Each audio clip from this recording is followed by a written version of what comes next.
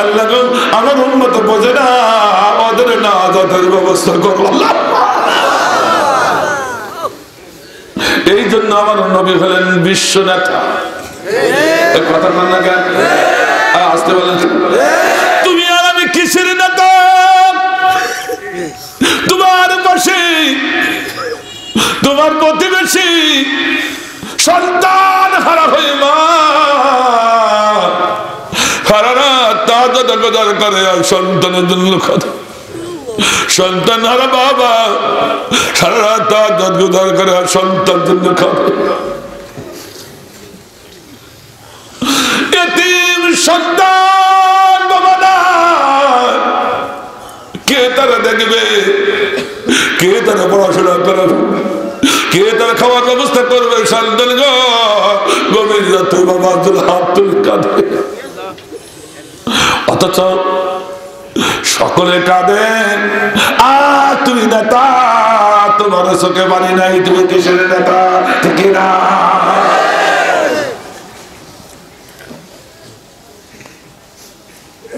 এই নেতা চোখে বাড়ি আসবে কেন? এই নেতা তো জনগণের কাছে যাওয়া লাগে নাই। একটু রাগ করে থাকে। প্রথম আলো সংবাদে দেখেছিলাম বিগত টার্মে এক মুরব্বী ভোট দিতে আসছে। প্রিজাইডিং অফিসার বলছে মুরব্বী কি নাম? তা হুজুর উমুক। কাগজপত্র দেখে বলছে যাও বাবা তোমার ভোট হয়ে গেছে। আলহামদুলিল্লাহ। মুরব্বী বেশ শুকরিয়া জ্ঞাপন করে লম্বা শুকরিয়া। অফিসার কি যে উপকার আমার করলে, আমার ছিল মারতে হলো না, হাতে কালো লাগাতে হলো না। অফিসার আর একটা ছোট্ট উপকার করা যাবে? তা বলো বাবা। প্রথম আলোক সংবাদ। দেখুন তো আমার স্ত্রীর ভোটটা হয়েছে কিনা। কি নাম? তো অমুক। কাগজপত্র দেখে যাও বাবা তোমার স্ত্রীর ভোট হয়ে গেছে। যেই বলেছে ভাগ করে কেটে উঠেছে। অফিসার বলছে ও বাবা তুমি কাঁদো কেন? এটা প্রশ্ন করলে উত্তর দিলাম কাঁদো কেন? কাঁদি কেন জানতে চাইছো অফিসার? অফিসার আমার প্রিয়তম স্ত্রী আজ 5 বছর হলো আমার সাথে কোনো দেখা সাক্ষাৎ নাই। ও মুই দিয়ে মাটির নিচে কবরে চলে গেছে। ওখান থেকে উঠিয়েছি এই পাশে ভোট দিয়ে গেল, তা আমার সাথে কোনো দেখা করে গেল না। আলহামদুলিল্লাহ নাহমাদুহু ওয়া নাস্তাঈনুহু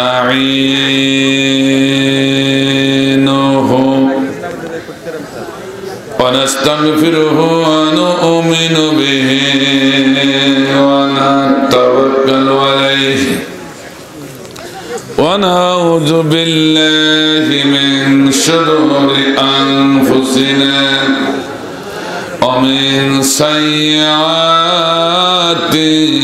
أعمالنا من يهد الله فلا مضل له ومن يضلله فلا هادي له ونشهد أن سيدنا وسندنا ومولانا محمدا عبده ورسوله الذي أرسله بالحق بشيرا ونذيرا وداعيا إلى الله بإذنه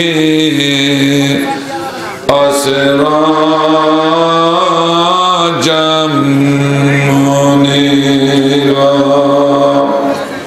সকলেই প্রাণ খুলে একসঙ্গে তেলাওয়াত করি। আউযু বিল্লাহি মিনাশ শাইতানির রাজীম। বিসমিল্লাহির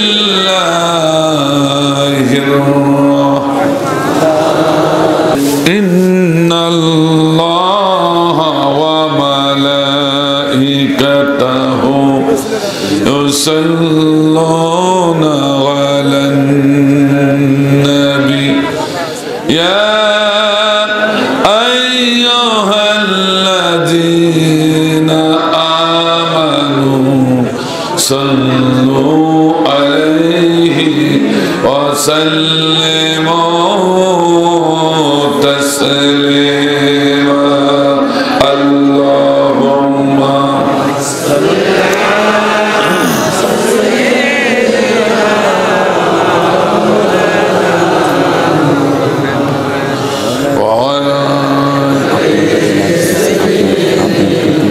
صل اللهم صل على سيدنا مولانا محمد وعلى آل سيدنا مولانا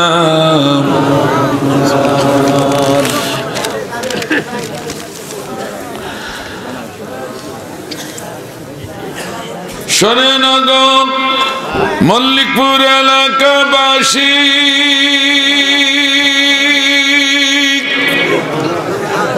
কি দিয়েছেন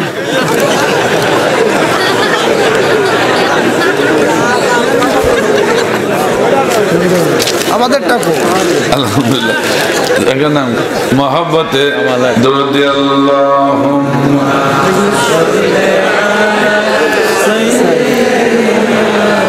মাওলানা মুহাম্মদ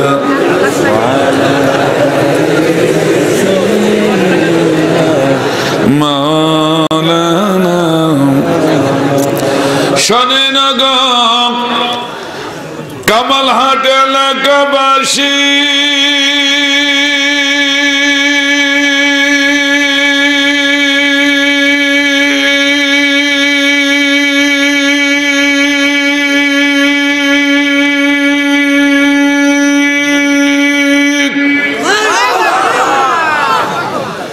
আপনাদের যায় শোনায়া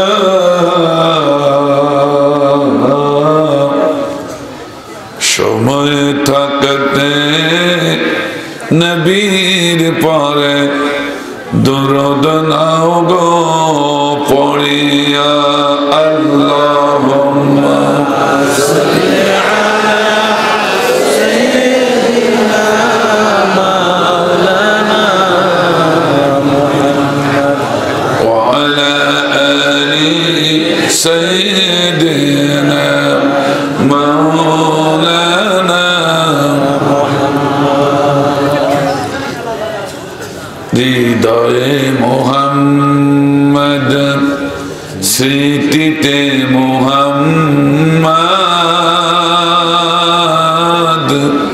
জীবনে মুহাম্মদ মরণে মুহাম্মদ হৃদয়ে মুহাম্মদ আল্লাহুম্মা সাল্লি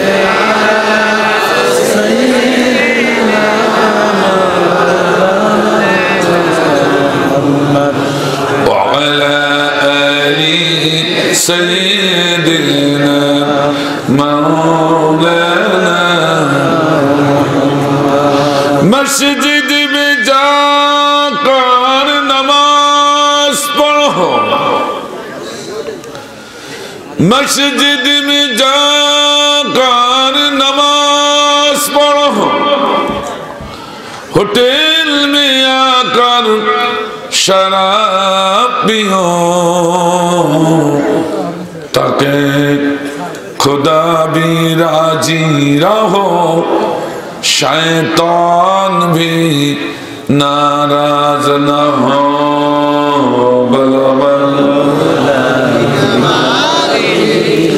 कशफ दुजा बिजमालिही हसनत जमीअ सल्लु अलैहि शजुगिर मुस्लिम मर्यादा बान ছিল शजुगिर मुस्लिम मर्यादा बान ছিল কোরআন মানার জন্যে, আর আজ মর্যাদাহীন লাঞ্ছিত বঞ্চিত কোরআন ছাড়ার কারণে। বলো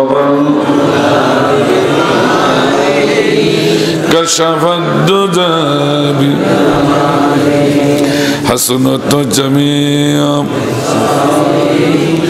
সাল্লু আলাইহি আলফাত আল্লাহুম্মা আমিন। ربنا ظلمنا أنفسنا وإن لم تغفر لنا وترحمنا لنكونن من الخاسرين। رب العالمين কালীগঞ্জের ঐতিহ্যবাহী এলাকা কামালহাট কিরাতুল কোরআন নুরানি ও হাফিজিয়া মাদ্রাসার চত্বরে মাহফিল ইন্তেজামিয়া কমিটি অক্লান্ত পরিশ্রম করে শ্রম দিয়ে অর্থ দিয়ে কথা দিয়ে তারা মাহফিলের ইন্তেজাম করলেন। মাহফিল শুনবার জন্য কুরআনের মক্কি মাসিহ দূর দূরান্ত থেকে যারা ছুটে আসলাম, পর্দার অভ্যন্তরে মা ও বোনেরা যারা ছুটে এসেছেন, সভাপতি মহোদয়, আমন্ত্রিত অতিথিবৃন্দ যারা এসে স্টেজকে অলঙ্কিত করলেন, আল্লাহ কাল কিয়ামতের ময়দানে মুসিবতের দিন এ মাহফিল আমাদের সকলের জন্য নাজাতের জারিয়া বানায়া দিও। মাবুদ, তোমার কুদরতি পায়ের কাছে আমাদের ছোট্ট ছোট্ট দুকরা হাতে ফেলে রেখেছি, আল্লাহ ফিরাইয়া দিও না গো। যত ভাইরা যত মায়েরা এসেছি আসছি সবাইকে কবুল করে নাও। শেষ মাজাত না করাইয়া কাউকে মাহফিল থেকে উঠাইও না। আল্লাহুম্মা জাল আখির কালামিনা ইনদাল মাউত লা ইলাহা ইল্লাল্লাহ মুহাম্মাদুর রাসূলুল্লাহ সাল্লাল্লাহু।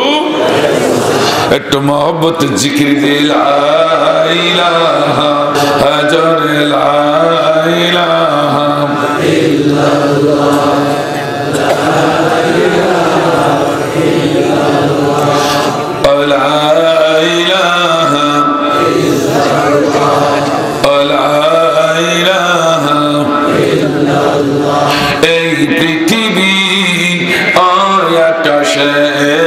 মালিক তুমি রহমান, তোমার দয়া এদের মাঝে নদীর মতো বহমান। লা ইলাহা ইল্লাল্লাহ হাজার লা ইলাহা ইল্লাল্লাহ লা ইলাহা ইল্লাল্লাহ। নিখিল জগৎ জিকির করি তোমার নামে রাত্রি দিন, তোমার প্রেমে পাতর ফেটে ঝরনা ছুটে হায় বিলীন। তোমার জন্য বাতাসে গতি হারায়, তোমার পেতে নদী সাগরে বিলায়। ফুল পাখিরা তোমার নামে গাই যে গান। এই পৃথিবী ওই আকাশের মালিক তুমি রহমান, তোমার দয়া এদের মাঝে নদীর মতো বহমান। চিল্লাই বলি মারহাবা। আমার ভাইরা, আল্লাহর নাম মুখে নিতে ভালো লাগে কিনা? খুব কষ্ট হচ্ছে আপনাদের? এত মানুষ আরো সমস্যারে বলতে হবে আল্লাহর নাম মুখে নিতে ভালো লাগে কিনা? এখন আওয়াজ হয়নি। এতগুলো মানুষের আওয়াজ হলে বাতিল যেগুলো আছে হয় সেগুলো মুরিদ হয়ে কোরআনের মাহফিলে বসবে, না হলে ফাটবে। কথা ঠিক কিনা? সেরকম আওয়াজ দিতে রাজি আছি তো? আমার ভাইরা, কেন আমরা আল্লাহর নাম মুখে নিতে চাই? কারণ জাল্লা নামের জন্য, জাল্লার আইনের জামিনে প্রতিষ্ঠার জন্য আমাদের নবী আখির জামানার নবী তার বুকের তাজা রক্ত সেদিন কাতরে ওই তায়েফের ময়দানে ঢেলে দিয়েছিলেন। শুধু এখানেই শেষ নয়, জাল্লা নামের জন্য, জাল্লার আইনের জামিনে প্রতিষ্ঠার জন্য আমাদের নবী বিশ্ব নবী আখির জামানার নবী উহুদের ময়দানে দন্দন মুবারক শহীদ করে দিয়েছিলেন। শুধু এখানে শেষ নয়, জাল্লা নামের জন্য, জাল্লার আইনের জামিনে প্রতিষ্ঠার জন্য ইমামুল মুরসালিন খাতামুন নবিয়্যিন কাবা কাউসাইন আখির জামানার নবী বিশ্ব নবী আমাদের নবী শিহাবি আবু তালেবের জেলখানা সুদীর্ঘ 2.5 বছর নির্মম জেল খেটেছিলেন। আমরা সকলেই সেই নবীর উম্মত, বলুন ঠিক কিনা? যদি তাই হয়, আজকে ঐতিহ্যবাহী অনেকগুলো প্রতিষ্ঠানের মাঝে এই কোরআনের মাহফিল থেকে আমরা রাসূলের সৈনিক, আমরা কোরআনের সৈনিক হয়ে ঘোষণা করতে চাই, মুনাফিকের আশ্রয় নিতে চাই না।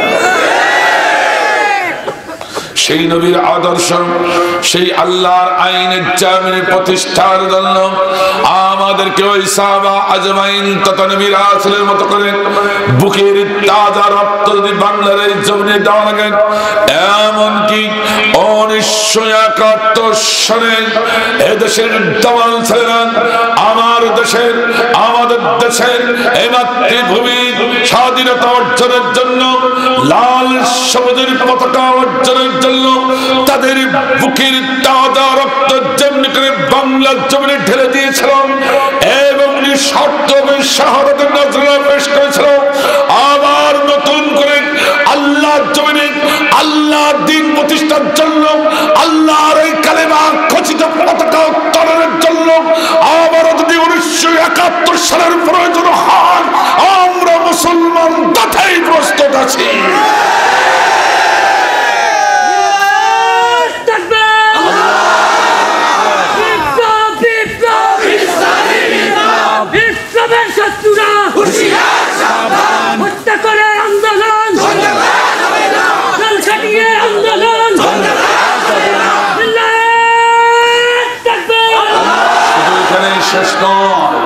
সেই নবীর আদর্শ, সেই আল্লাহর আইনের জমিনে প্রতিষ্ঠার জন্য আমাদেরকে ওই সাহাবা আজমাইন তথা নবী রাসূলের মতো করে যদি হাত দেওয়া লাগে, পা দেওয়া লাগে, চোখ দেওয়া লাগে, কান দেওয়া লাগে, নাক দেওয়া লাগে, দাঁত দেওয়া লাগে, আমরা মুসলিম তাতেই প্রস্তুত। শুধু এখানে শেষ নয়, সেই নবীর আদর্শ, সেই আল্লাহর আইনের জামিনে প্রতিষ্ঠার জন্য আমাদেরকে ওই সাহাবা আজমাইন তথা নবী রাসূলের মতো করে শুলি ছেড়ে জীবন দিতে হয়। আমাদেরকে বিশ্বের আলেম উলামা তথা বাংলাদেশের আলেম উলামাদের মতো ওই ফাঁসির মঞ্চে ঝুলে শাহাদাতের নজরানা যদি পেশ করা লাগে, আমরা মুসলিমের তাতেও প্রস্তুত আছি।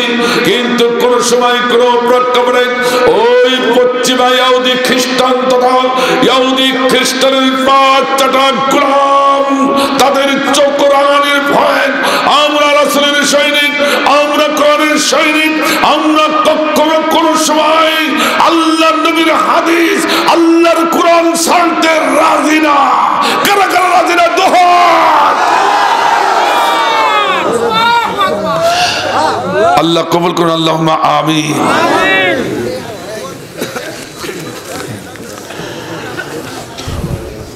কামালহাট কিরাতুল কোরআন নুরানি ও হাফিজা মাদ্রাসার চত্বরে আয়োজিত ঐতিহাসিক কোরআনী মাহফিলের মুআজ্জাজ মুহতারাম সাহেব হুবলা, সাহেব সদর, বিশিষ্ট সমাজসেবক, বিশিষ্ট ইসলাম পিপাসুক প্রতিষ্ঠান পিপাসুক অত্র মাদ্রাসার সুযোগ্য সভাপতি, আজকে মাহফিলের সম্মানিত সভাপতি জনাব মোহাম্মদ কাউসার আলী মন্ডল সভাপতি সাহেব, আজকে মাহফিলের মহতারাম সম্মানিত সভাপতি, আজকে মাহফিলের প্রধান অতিথি, এই এলাকা মাটি ও মানুষের হৃদয়ের স্পন্দন, বিশিষ্ট রাজনৈতিকবিদ, বিশিষ্ট সমাজসেবক, ঝিনাইদহ চারের মাননীয় জাতীয় সংসদ সদস্য, আমাদের প্রিয়তম নেতা জনাব মোহাম্মদ আনোয়ারুল আজিম আনোয়ার সাহেব। বিশেষ অতিথি হিসেবে আছেন 3 নম্বর কুলা ইউনিয়ন পরিষদের সুযোগ্য চেয়ারম্যান, বিশিষ্ট রাজনৈতিকবিদ সমাজসেবক জনাব মোহাম্মদ আইব হোসেন মোল্লা সাহেব সহ আমন্ত্রিত অতিথিবৃন্দ।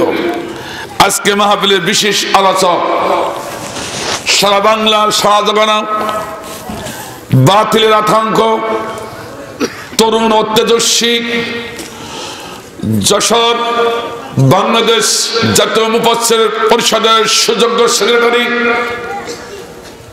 খুলনা বিভাগের সুযোগ্য বাংলাদেশ জাতীয় মুফাসসির পরিষদের সাংগঠনিক সম্পাদক।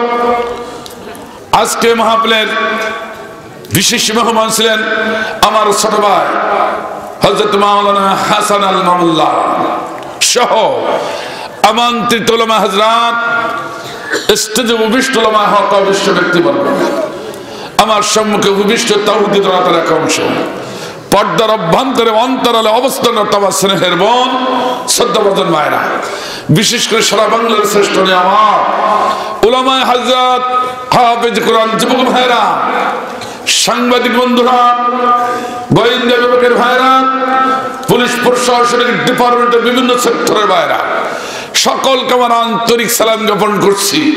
আসসালামু আলাইকুম ওয়া রাহমাতুল্লাহ। প্রিয় উপস্থিতি, ইনশাআল্লাহ আপনাদের সহযোগিতা পেলেই কোরআন মাজিদ থেকে কয়েকটি আয়াতের সামান্য তাফসীর পেশ করার চেষ্টা করব ইনশাআল্লাহ। আর সহযোগিতা আপনাকে সহযোগিতা করতে রাজি আছেন? বেশি সময় নয়, রাত 12টার অফিসে যাবেন, আমি বারবার বলেছি। এখন 11টা বাজতে চলেছে, 1 ঘন্টা পারবেন না থাকতে? এর জন্য ধরবো ছাড়বো কোনো ভূমিকা নাই, সমস্যা আছে? আজকে একবারে সূরা বাকারাত থেকে শুরু করব নাকি? আমার ভাইজান, আমার বিরুদ্ধে একটু এলিগেশন আছে, আওয়াজটা একটু বড় করে বলি তো মনে করে মনে হয় রাজনীতি করছে, কথা বোঝেননি? কিন্তু আসলে আমি কোনো রাজনীতি করছি না। আপনারা যারা আছেন, আমরা মুসলমান হিসেবে এখানে আসছি, ঠিক কিনা? আমরা কোনো দলদারি বুঝি না। একটা জিনিস আমাদেরকে খেয়াল রাখতে হবে, কোনো দলদারি আমরা বুঝি না।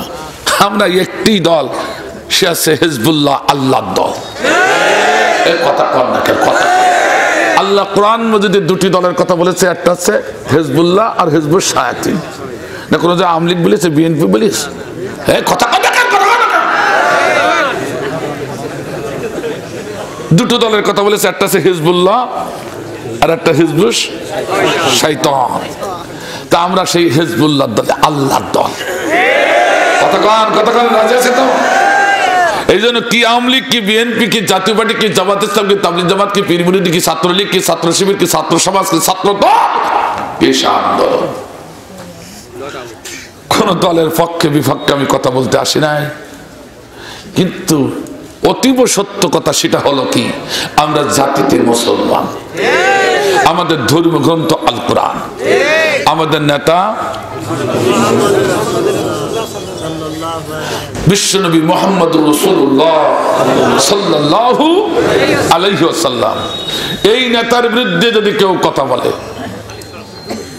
এই কোরআনের বিরুদ্ধে যদি কেউ কথা বলে, সে যদি মাদ্রাসার খতিব হয়, মানে মসজিদের খতিব হয়, মাদ্রাসার শিক্ষক হয়, সে যদি বড় নামাজি হয়, সে যদি বড় হাজি হয়, সে যদি বড় মুফাসসির হয়, সে যদি বড় মুবাল্লিগ হয়, সে যদি বড় কুতুব হয়, সে যে কোনো দলের নেতা কর্মী হোক না কেন, আমরা মুসলিম তাকে ছেড়ে কথা বলতে পারি। এর নাম রাজনীতি নয়, এর নাম কোরআন নীতি, হাদিস নীতি। আর এই কোরআন নীতি আর হাদিস নীতি যদি করতে কেউ না চান, মানতে যদি কেউ না চান, এই মাহফিলে বসা না বসা সমান কথা। রাজি আছে তো ইনশাল্লাহ? এই জন্য সূরা বাকারা থেকে শুরু করছি। আমার ভাইজান, কোরআন নীতি যা আছে তা করিয়েই যাব। কার কলিজার পথে গেল, ঘাড়ের পথে গেল, বুকের পথে গেল, পেটের পথে গেল, এ দেখার সবাই নাই। আউযু বিল্লাহি মিনাশ শাইতানির রাজীম।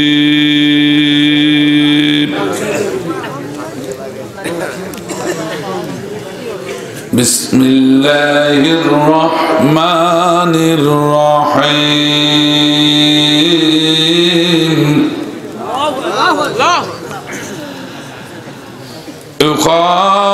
يخادعون الله والذين آمنوا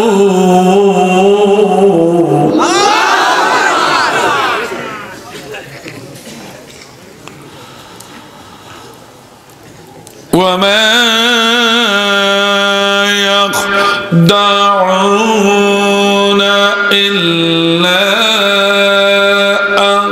أنفسهم وما يشعرون.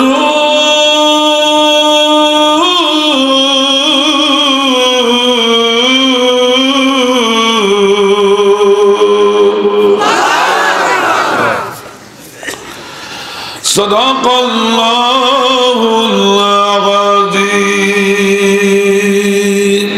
إلى آخر الآية.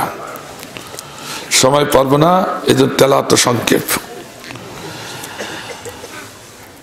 আমি সূরাতুল বাকারা 9 নম্বর থেকে শুরু করেছি। কোন সূরা? বাকারা 9 নম্বর থেকে শুরু করেছি। বাকারা শব্দের অর্থ তো আপনারা অনেকেই জানেন, গাবি বা গরু। বলে রাগ করবেন না তো? গাবি বা গরু। আমার আল্লাহ বুঝাইতে চাইছেন সব মানুষ হলো গরু। কি সব মানুষ গরু? এই গরুগুলো যখন কোরআনের কাছে আসবে, কিসের কাছে? কোরআন। ভালো উল্টো পাল্টা বুঝেন না তো? এই গরুগুলো যখন কোরআনের কাছে আসবে, সূরাতুল বাকারাতে ঢুকে 113টি সূরা অতিক্রম করে যেই নাচে যাবে, নাচ মানে কি? শেষ সূরা নাচ। যেই নাচে যাবে, নাচটা মেনে নিয়ে যেই বেরিয়ে যাবে, পরিপূর্ণ একটা মানুষ হয়ে বেরিয়ে যাবে। এই যে আপনাদের কালীগঞ্জের ইক্ষু মিল, সুগার মিল যাকে বলা হয়, সুগার মিল, ঠিক না? এইটা বড় বড় লম্বা আখ কেটে নিয়ে আসেন, ও মাটি চুটি যেখানে যা সব লাগানো থাকে, ঠিক না?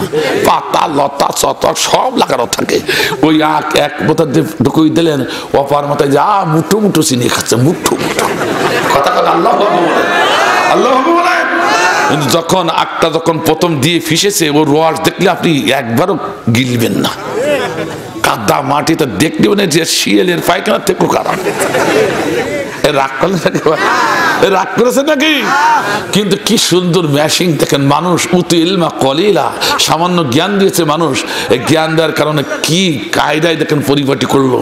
প্রথমে এখানে দিল আখ, আর সেই আখটা পরিপাটি হয়ে চিনি হয়ে বেরিয়ে গেল।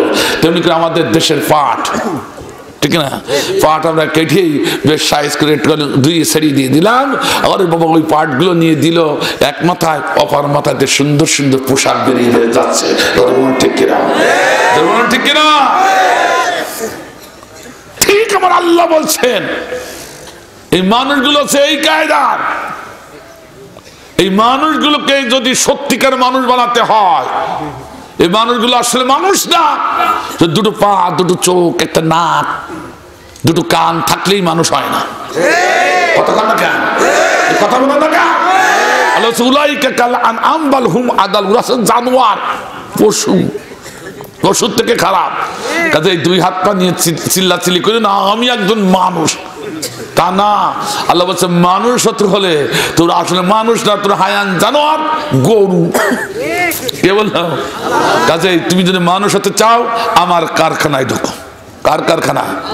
আল্লাহর কারখানা, মহাগ্রন্থ আল কোরআন। এই হচ্ছে আল্লাহ সে বিরাট কারখানা।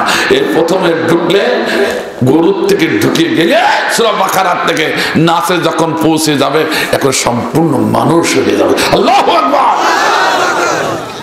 সেই গরু মার্কা সূরা ধরেছে।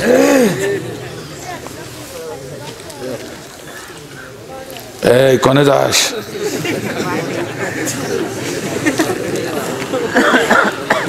আমার ভাইরা, আল্লাহ খাদিউন আল্লাহ ওয়াল্লাযীনা আমানু ওয়া মা ইয়াখদাউন ইল্লা আনফুসাহুম ওয়া মা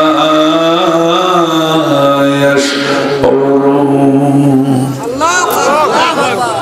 হে কামাল হাট কোরআনে মাহফিলে নরনারী, তোমাদেরকে বলছি, আল্লাহ বলছে তোমাদের বলছি, তোমাদের ভিতরে এক শ্রেণীর ইসলাম বিরোধী বুদ্ধিজীবী গরু মার্কা মানুষ আছে।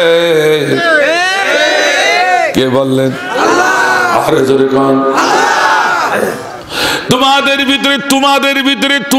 ভিতরে এক শ্রেণীর ইসলাম বিরোধী গরু মার্কা মানুষ আছে, যারা আমি আল্লাহ আমাকে ধোঁকা দিয়ে বোকা বানাতে চায়। আর তোমরা যারা রাসূলের পথে আছো, কোরআনের পথে আছো, এ দেশে নাই রাসূলের পথে আছো, আল্লাহ দ্বীন কায়েমের পথে আছো, অর্থাৎ তোমরা যারা মুমিন, ওরা তোমাদেরকে ধোঁকা দিয়ে বোকা জালে আটকায় মারতে চায়। কথাকার একদম কড় করে দলিল। আল্লাহ বলছে, আমি বলো আশ্চর্য যে আল্লাহরে নাই ধোঁকা দেয়, কত বড় শয়তানের শয়তানের। এর না দেখি আজকে যাওয়া যাবে কত? কথা কর না কেন? এতদিন নামাজ পড়লাম, রোজা রাখলাম, কত বড় শয়তানের শয়তান যে আল্লাহরে ধোঁকা দিয়ে বোকা বানাতে চায়। ওরে আজকে না দেখে দড়া দি না ভেঙে আজকে যাওয়া যাবে না। ঠিক আছে?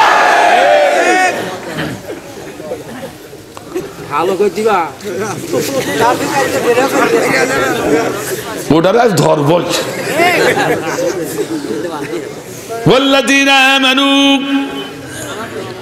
আযা তোমরা মুমিন, তোমাদেরকে যারা ধোঁকা দিয়ে বোকা বানাতে চায়, অর্থাৎ বোকা জালে আটকায় মারতে চায়। আমার ভাইজান এই দুইজনকে ধরে আজকে খুঁটির সঙ্গে বাজিয়ে রাখবো। আর আজকে কোরআনের মাহফিলে নরনারীরা, শত শত নরনারীরা দেখি যা কুরা কারা। দেখেন চালাক যেটা কিন্তু আস্তে আস্তে পিছন দেখতে ফাটবে। চালাক গুলো বুঝতে পারে যে এই আলোচনার ভাব আমার ঘাড়ে যেতেও পারে, এই জন্য আস্তে আস্তে পিছন দিয়ে ফাটবে। ওরা কিন্তু সাংঘাতিক জ্ঞানী, এত জ্ঞান থানো না। আচ্ছা আবু জাহাল জ্ঞানী ছিল না? ওর নাম ছিল আবুল হেকাম, বুদ্ধির ঢেকি। আচ্ছা আচ্ছা, ইসলাম বিরোধী বুদ্ধিজীবী, ঠিক কিনা? তাহলে ওরকম আবু জাহাল মার্কা লোক এখনো আছে না? এই কথা কর না। আমার এক মুরব্বী বলে হাজারে হাজার। আমার ভাইজান, হে মুমিন, চিন্তা করিস না, ঘাবড়ে যাইস না, হতাশ হও না, নিস্তব্ধ হয়ে যেও না। ওরা তোমাদেরকে ওই গর্তে ফেলে মারতে পারবে না, বরং তোমাদের মারার জন্য যে নীল নকশা তৈরি করেছে, সেই নীল নকশায় ওরা নিজেরাই পড়ে মরবে, কিন্তু ওরা বোঝে না। কথাটা বিস্তারিত বলতে পারবো না, একটু আগে একটু ধারণাটা দিয়ে যায়, রাগ করবেন না তো। আল হক্কু মুররুন, হক কথা সবসময় কিন্তু তিতা। কথা কন না কেন? ও ভাই এসে হাই পাওয়ারের 500 mg অ্যান্টিবায়োটিক ট্যাবলেট, তিতা ট্যাবলেট, যদি গিলা যায় রোগ ভালো হয়ে যাবে। আর ওয়াক করে যদি ফেলে দাও রাজনীতি বলে, তাহলে তোমার যে রোগ আছে ও রোগ থেকে যাবে।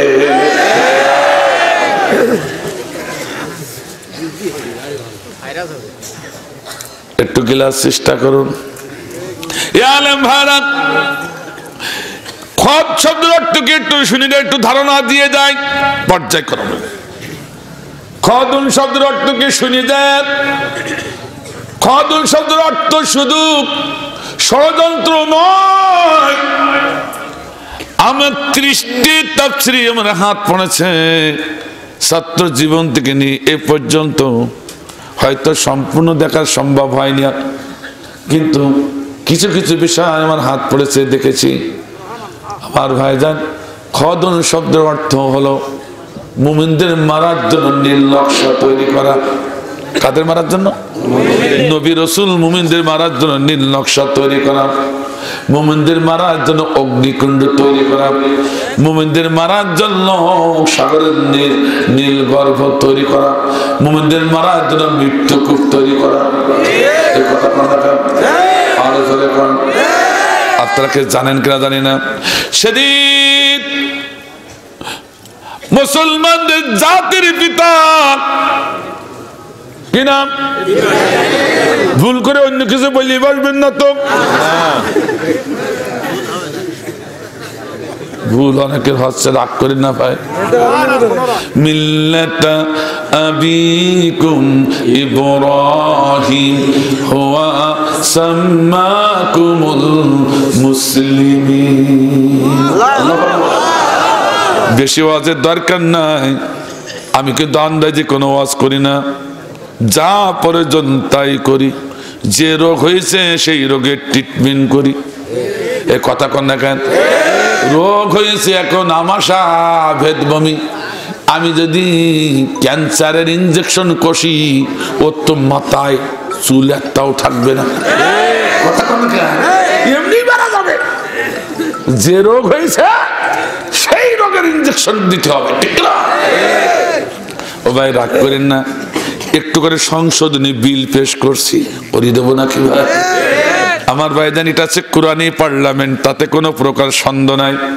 এই কোরআনী পার্লামেন্টে সংশোধনী বিল পেশ হচ্ছে। আচ্ছা, এই বিলটা যদি আজকে আমাদের ছোট্ট ভূখণ্ড বাংলাদেশের পার্লামেন্টে যদি পাশ হতো, মানা লাগতো কিনা? শুধু আমার ভাইজান, আমার দেশের মাননীয় প্রাইম মিনিস্টার শুধু আজকে রাত্রে যদি একটু যদি টিভির পর্দায় এসে ঘোষণা দিত, আগামীকাল ঝিনাইদহ অলিগলি শহরনগরীতে কোনো মেয়ে যেন বেপর্দায় না দেখি। এই ঘোষণাটা দেওয়ার পরে বলুন তো, ঝিনাইদহের কোন মহিলার কি বুকে স্পর্ধা আছে বেপর্দায় রাজপথে যায়? একমাত্র পাগলি ছাড়া আর কেউ বেপর্দায় রাজপথে যাবে না, ঠিক না? আমি শুধু পার্লামেন্টের, আমার বাংলাদেশের পার্লামেন্টের পাওয়ারের কথা বললাম।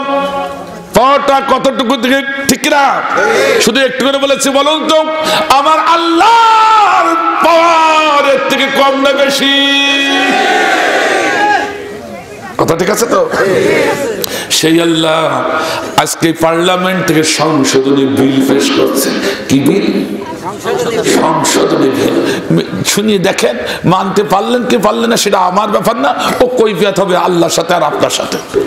কিন্তু আমি বিল পেশ করে যাচ্ছি, কোরআনী বিল। আমি না, কে পেশ করছে? আরো ধরুন, কে পেশ করছে? আমার ভাইজান, আমার আল্লাহ বললেন, হে আমার গোলামরা, জাতির পিতা নাট ভোট না, নাট স্ক্রু না, বছরে বছরে, সপ্তাহে সপ্তাহে, যুগে যুগে বদলে যায় না। আমি মুসলমানদের জাতির পিতা কিয়ামত পর্যন্ত সিলমোহর করে পাঠালাম ইব্রাহিম খলিল। আল্লাহু আকবার বলে। এই জন্য এখানে যারা আছি আমরা কেউ কিন্তু অস্বীকার করছি না যে মুসলমানদের জাতির পিতা ইব্রাহিম খলিল, ঠিক কিনা? কেউ অস্বীকার করছে না। কিন্তু আর একটা ব্যারাম আছে, কিন্তু তা বলি দেবো নাকি? এইবার রাগ হবেন না তো? আর একটা ব্যারাম কি, মুসলমানদের জাতির পিতা ইব্রাহিম খলিলকে মানে, আবার মনে মনে আর একজনকেও মানে। এরকম লোক আছে কিনা? এখানে নাই। আমার ভাইজান, আমার আল্লাহ বর্তমান ভবিষ্যৎ অতীতের সব খবর রাখেন, ঠিক না? আমার আল্লাহ জানেন বাংলাদেশের কোন এক প্রেক্ষাপটে মুসলমানেরা জাতির পিতা ইব্রাহিম খলিলকে মানবে, আবার মনে মনে আর একজনকেও মানবে। এ কথা আল্লাহ জানা ছিল কিনা? আরো জোরে বলো। এই জন্য আল্লাহ রাব্বুল আলামিন সঙ্গে সঙ্গে সে ছিদ্র বন্ধ করে দিলেন। কিভাবে? এইভাবে শুনুন, আলেম যারা আছেন তারা জানেন। মিল্লাত আবিকুম বলেছেন, আবিকুম এক বছর সিঙ্গুলার নাম্বার, এক বছর সিঙ্গুলার নাম্বার। আমার আল্লাহ সিঙ্গুলার নাম্বার ব্যবহার করে বললেন, হে আমার পক্ষের মানুষেরা, হে মুসলমানেরা, সাবধান হয়ে যাও। কোন কালে কোন যুগে মান থেকে দর্শন খাটাইয়া একের অধিক জাতির পিতা মানা যাবে না। সর্বকালে সর্বযুগে জাতির পিতা হবে কয়জন? একের অধিক যদি জাতির পিতা কেউ মানে, আল্লাহর কোরআনের একখানা আয়াত অস্বীকার হয়ে যাবে। আমি কিন্তু আপনার বিরোধিতা করছি না, বলছুন আপনি ফিরে আসেন, কিন্তু আমি কোরআনের কথা শোনাই গেলাম। আপনি যদি আল্লাহর একখানা কোরআনের আয়াত অস্বীকার করে মুসলমান দাবি করে জান্নাতে যেতে পারেন, তা আবার কিসের বাধা? কিন্তু বাংলাদেশ নয়, গোটা বিশ্বের সমস্ত আলেমরা ফতোয়া দিয়েছেন একটি আয়াত অস্বীকার করা দূরের কথা, কেউ যদি কোরআনের একটি জের জবর নুক্তা পর্যন্ত অস্বীকার করে, সে আর মুসলমান দাবি করতে পারে না, কাফের হয়ে যায়। এবার বিচার আপনাদের বলে দিলাম। আমার ভাইরা, অসুবিধা হচ্ছে আপনাদের? এই যে আমার ভাইজান, এই জাতির পিতাকে মারবার জন্য খাদুম তৈরি করেছিল কে? কথা কর না গান।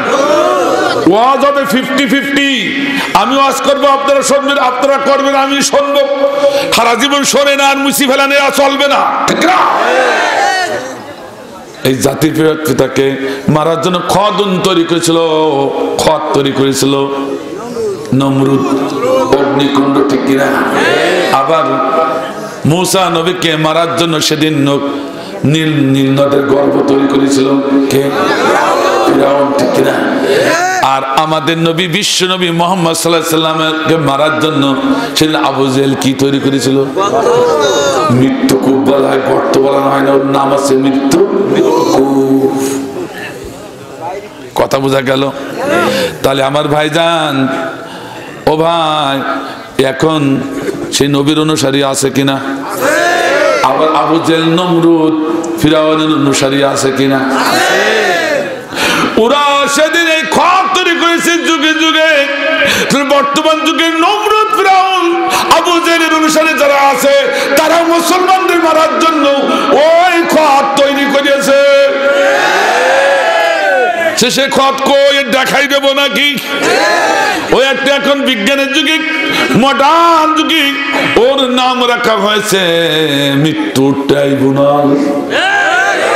যে ট্রাইব্যুনালে বিনা বিচারে হত্যা করা হয়, ওই ট্রাইব্যুনাল হলো মুসলমানদের ষড়যন্ত্রে মুসলমানদের মারার একটা মৃত্যু। আছে কিনা? আসতে পারলেন কাজ? আরো ধরে প্রধান বিচারপতি, তিনি ভারতে যে তার বইতে লিখে দিয়েছেন কলমে, ওকে তো আমি ফাঁসিতে নিতে চাইনি, চাপে পড়ে দিয়েছি। আল্লাহু আকবার। গুমর ফাঁস।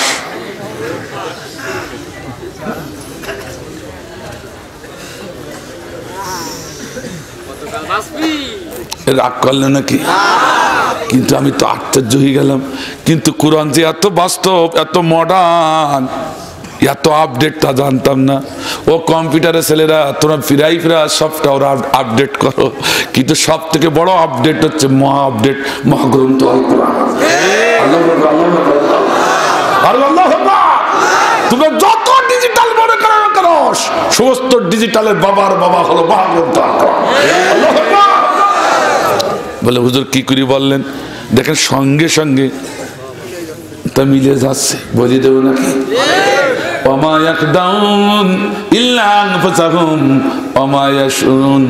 যে নীল নকশা, যে খদ, যে গর্ত ওরা তৈরি করেছে তোমাদের মারার জন্য, ওই গর্তে ওরা তোমরা পড়ে মারবে না, বরং অধিকাংশ ওরাই পড়ে মরবে। কে বলেন কথা? বলেছেন যারা তৈরি করেছে। আমার ভাইজান আজকে বাংলাদেশে দেখুন গোটা বিশ্বের রাজাকারের তালিকা বেরিয়ে গেছে। কিসের তালিকা? কথা কন না, আমরা বাইর করিনি, বাইর করেছি ওরা, ঠিক কিনা? আমরা তো বাইর করি।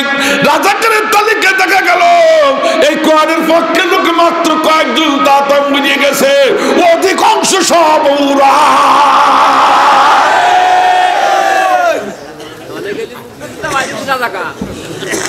সেই জন্য আল্লাহ ঠিক বলেছে, ওই গর্তে তোমরা পড়ে মরবে না, বরং ওরাই মরবে।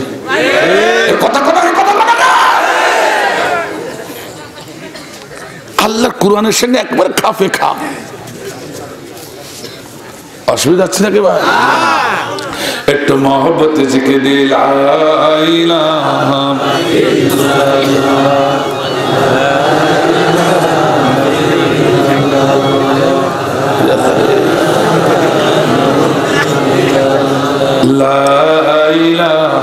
ওখানে আনতে আনতে তো আবার ঠান্ডা হয়ে যাবে, আমি আনার সময় বসে থাকবো।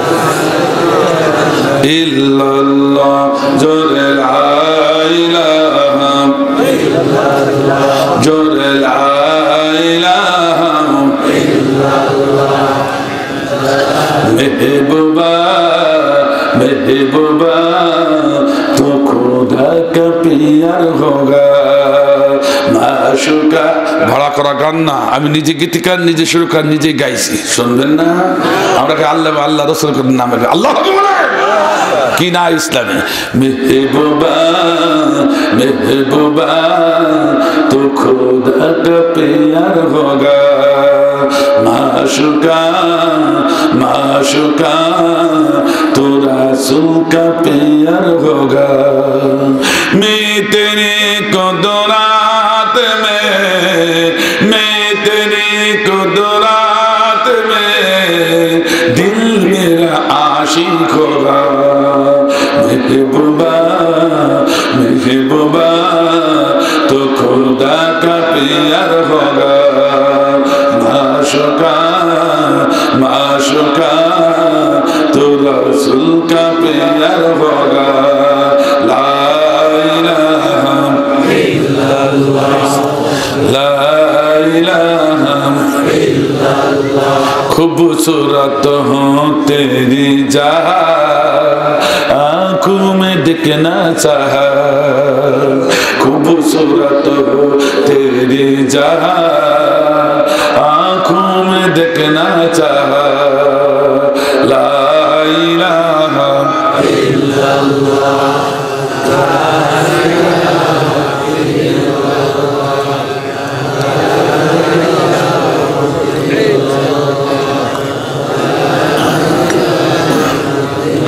ला इलाहा इल्लल्लाह मुहम्मदुर রাসূলুল্লাহ সাল্লাল্লাহু আলাইহি ওয়াসাল্লাম। আমার ভাইজান বিস্তারিত তাফসীর করার সময় হবে না, কিন্তু আল্লাহ রাব্বুল আলামিন বলছেন, হে মুমিন সাবধান, আল্লাহ আমাকে ধোঁকা দিয়ে বোকা বানাতে চাই, ওরা কিন্তু জানো থানো লোক না, ওদের চিনা বড় দায়। কথা কর না কেন আমার ভাইজান? এই জন্য আল্লাহ রাব্বুল আলামিন চিনার জন্য কিছু সিমটম, কিছু স্যাম্পল পেশ করছেন, যে এই চিহ্নগুলো দেখে চিনি নেবে ওই সেই ইসলাম বিরোধী শক্তি। তার প্রথম স্যাম্পল হলো বিমা কানু, এক জীবন ওরা শুধু কথায় কথায় মিথ্যা বলে। এরকম লোক পৃথিবীতে আছে কিনা? আমার সাতকার দিকে আছে, বলে আসো আমার এবার বন্ধু বানাও, নেতা বানাও, তোমার রান্না ঘর পর্যন্ত পাকা করে দেবো। শিবাতারে নেতা বানালাম, আর নেতা আমার চেনেও না। পরের বার এসে বলে বড় ভুল হয়ে গেছে, এইবার বানাই দাও, দেখো এইবার আমার নেতা বানাই দেখো, তোমার পায়খানা ঘর পর্যন্ত ইলেকট্রিসিটি নিয়ে দেবো। শিবার আবার তাকে এবার নেতা বানালাম, ইলেকট্রিসিটি তো দূরের কথা, নেতা আমার খবরও নেয় না। পরের বার এসে বলছে ও ভাই আমার মাফ করে দাও, পরবার দুইবার বড় ভুল করে ফেলেছি, আর ভুল করবো না, আমার ক্ষমা করে দাও। কাইন্দি বলল, হাতে ধরল, পায়ে ধরল, এইবার অন্তত নেতা বানাও, তোমরা না খেয়ে মরবা না, অন্তত গুলি খেয়ে মরবা।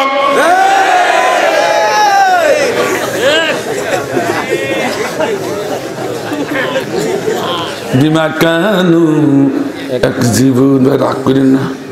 আল্লাহ বলছো যেই হোক না কেন, ওরা যতবার ওয়াদা করবে ততবার ভঙ্গ করবে। কথায় কথায় শুধু মিথ্যা কথা বলে, ঠিক কিনা? এরকম লোক যাকে দেখবে পাবে, তোরা মনে করে নিবে ওই সেই ইসলাম বিরোধী বুদ্ধিজীবী। কথা বুঝতে পারছেন? সিনাচ্ছে কি আমি সিনাচ্ছি না আল্লাহ? রাগ করলে আল্লাহর পরে করে, আমার পরে করেন না। দুই নম্বর আল্লাহ বলে মুসলমান খবরদার পৃথিবীতে ফিতনা ফাসাদ করিস না। কে বললেন? আল্লাহ। কে বললেন? আমার আলেম ভাইরা ফাসাদ শব্দের অর্থ শুধু বিশৃঙ্খলা নয়। ফাসাদ শব্দের কয়টি অর্থ দেখেন, আমি তাফসীরে যা পেলাম।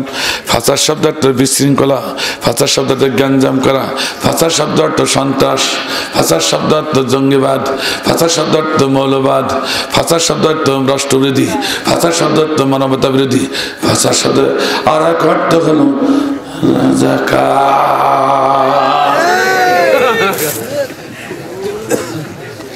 রাগ করি না। আমরা আল্লাহ বললেন খবরদার পৃথিবীতে তোমরা এইগুলো হবে হবে। খুব সুন্দর কথা, ঠিক না? কিন্তু আল্লাহর এই কথাটাই ইহুদি খ্রিস্টান আল্লাহর কাছ থেকে কেড়ে নিল। আমার ভাইজান, আমি বলছিলাম, ভালো করে শুনুন, অসুবিধা হচ্ছে আপনাদের? আল্লাহ এই কথাটা শুনে ইহুদি খ্রিস্টান কেড়ে নিয়ে মুসলমানদের মাথার পরে হাতে এই মুসলমান শুধু লিখসার দেয়। দেখো ইহুদি খ্রিস্টান যেখানে যায় সেখানে মুসলমানদের জঙ্গিবাদ বানায়। আমেরিকার কাজ, ইহুদি খ্রিস্টান কাজ মুসলমানদের জঙ্গি বানানো। কথা অথচ আল্লাহ কি বললেন শোনেন, আল্লাহ কি বলছেন ভালো করে শোনেন। যারা নিজেরাই জঙ্গি, অথচ যারা সত্যিকার কোরআনের পক্ষে আল্লাহর পথে আছে তাদেরকে যারা জঙ্গি বলে, ওরাই হলো সে ইসলাম বিরোধী বুদ্ধিজীবীদের আর একজন। আমেরিকার বুকে তথ্য নিয়ে দেখেন, প্রতি সেকেন্ডে 1 কোটি 2 কোটি 5 কোটি দামের গাড়িগুলো প্রতি সেকেন্ডে 1 টান করে হাইজ্যাক হয়। হাইজ্যাক মানে কি কত বড় সন্ত্রাস, বুঝতে পেরেছেন? প্রতি সেকেন্ডে 1 টান করে কোটি কোটি টাকা দামের গাড়ি হাইজ্যাক। তাহলে কয় সেকেন্ডে 1 ঘন্টা, কয় সেকেন্ডে 1 মিনিট, 60 সেকেন্ডে 1 মিনিট, 1 মিনিটে তাহলে 60 কান, তাহলে 1 ঘন্টায়, এবার হিসাব করতেছেন তো? তাহলে এইভাবে যে 24 ঘন্টা দেখেন কয় কান গাড়ি হাইজ্যাক হচ্ছে। তার সন্ত্রাসী তো উড়াই বড় সন্ত্রাস, উড়াই তো বড় জঙ্গি, বড় সন্ত্রাসী। আল্লাহ বলে যারা বড় সন্ত্রাসী, যারা বড় জঙ্গি, তারা কোরআনের পক্ষের মানুষের পরে মাথার পরে হাত তুলে তোরা সন্ত্রাসী হোস না, তোমরা বুঝে নেবে ওই সেই ইসলাম বিরোধী শক্তি। 3 নম্বর সে ক্বালু ইন্নামা নাহনু মুসলিহুন। 3 নম্বর আছে তারা নিজেকে দেখেই বলবে যে আমরাই কেবল পৃথিবীতে শান্তিকামী লোক, আমরা এই পৃথিবীতে কেবল শান্তি দিতে পারি। ওরা মৌলবী, ওরা 8 পাস, ওদের দ্বারা সম্ভব না। এরকম লোক পৃথিবীতে আছে কিনা? আস্তে কান জোরে কর। যারা নিজেরাই অহংকার করে গর্ব করে বলবে আমরাই কেবল পারি, এই কথা যারা বলবে ওরা পারে না, তারা পারে না, তোরা বুঝে নেবে ওই সেই ইসলাম বিরোধী বুদ্ধিজীবী। ঠিক না? আমার ভাইদের আল্লাহ বলছে আলাম, হে মুমিন সাবধান, ইন্নাকুম হুমুল মুফসিদুন ওয়ালাকিন লা ইয়াশউরুন। তোমরা যারা কোরআনের পথে আছো, তোমরা যারা রাসূলের পথে আছো, তোমরা যারা আল্লাহর দ্বীন কায়েমের পথে আছো, তোমরা যারা এদেশের নবী রাসূলের পক্ষে আছো, তোমাদের মাথার উপরে আঙ্গুল উঁচু করে তোমাদেরকে যারা জঙ্গিবাদ মৌলবাদ বলে, তোমরা কখনো জঙ্গিবাদ মৌলবাদ হতে পারো না। এই কথা যারা বলে তারাই আসল জঙ্গিবাদ।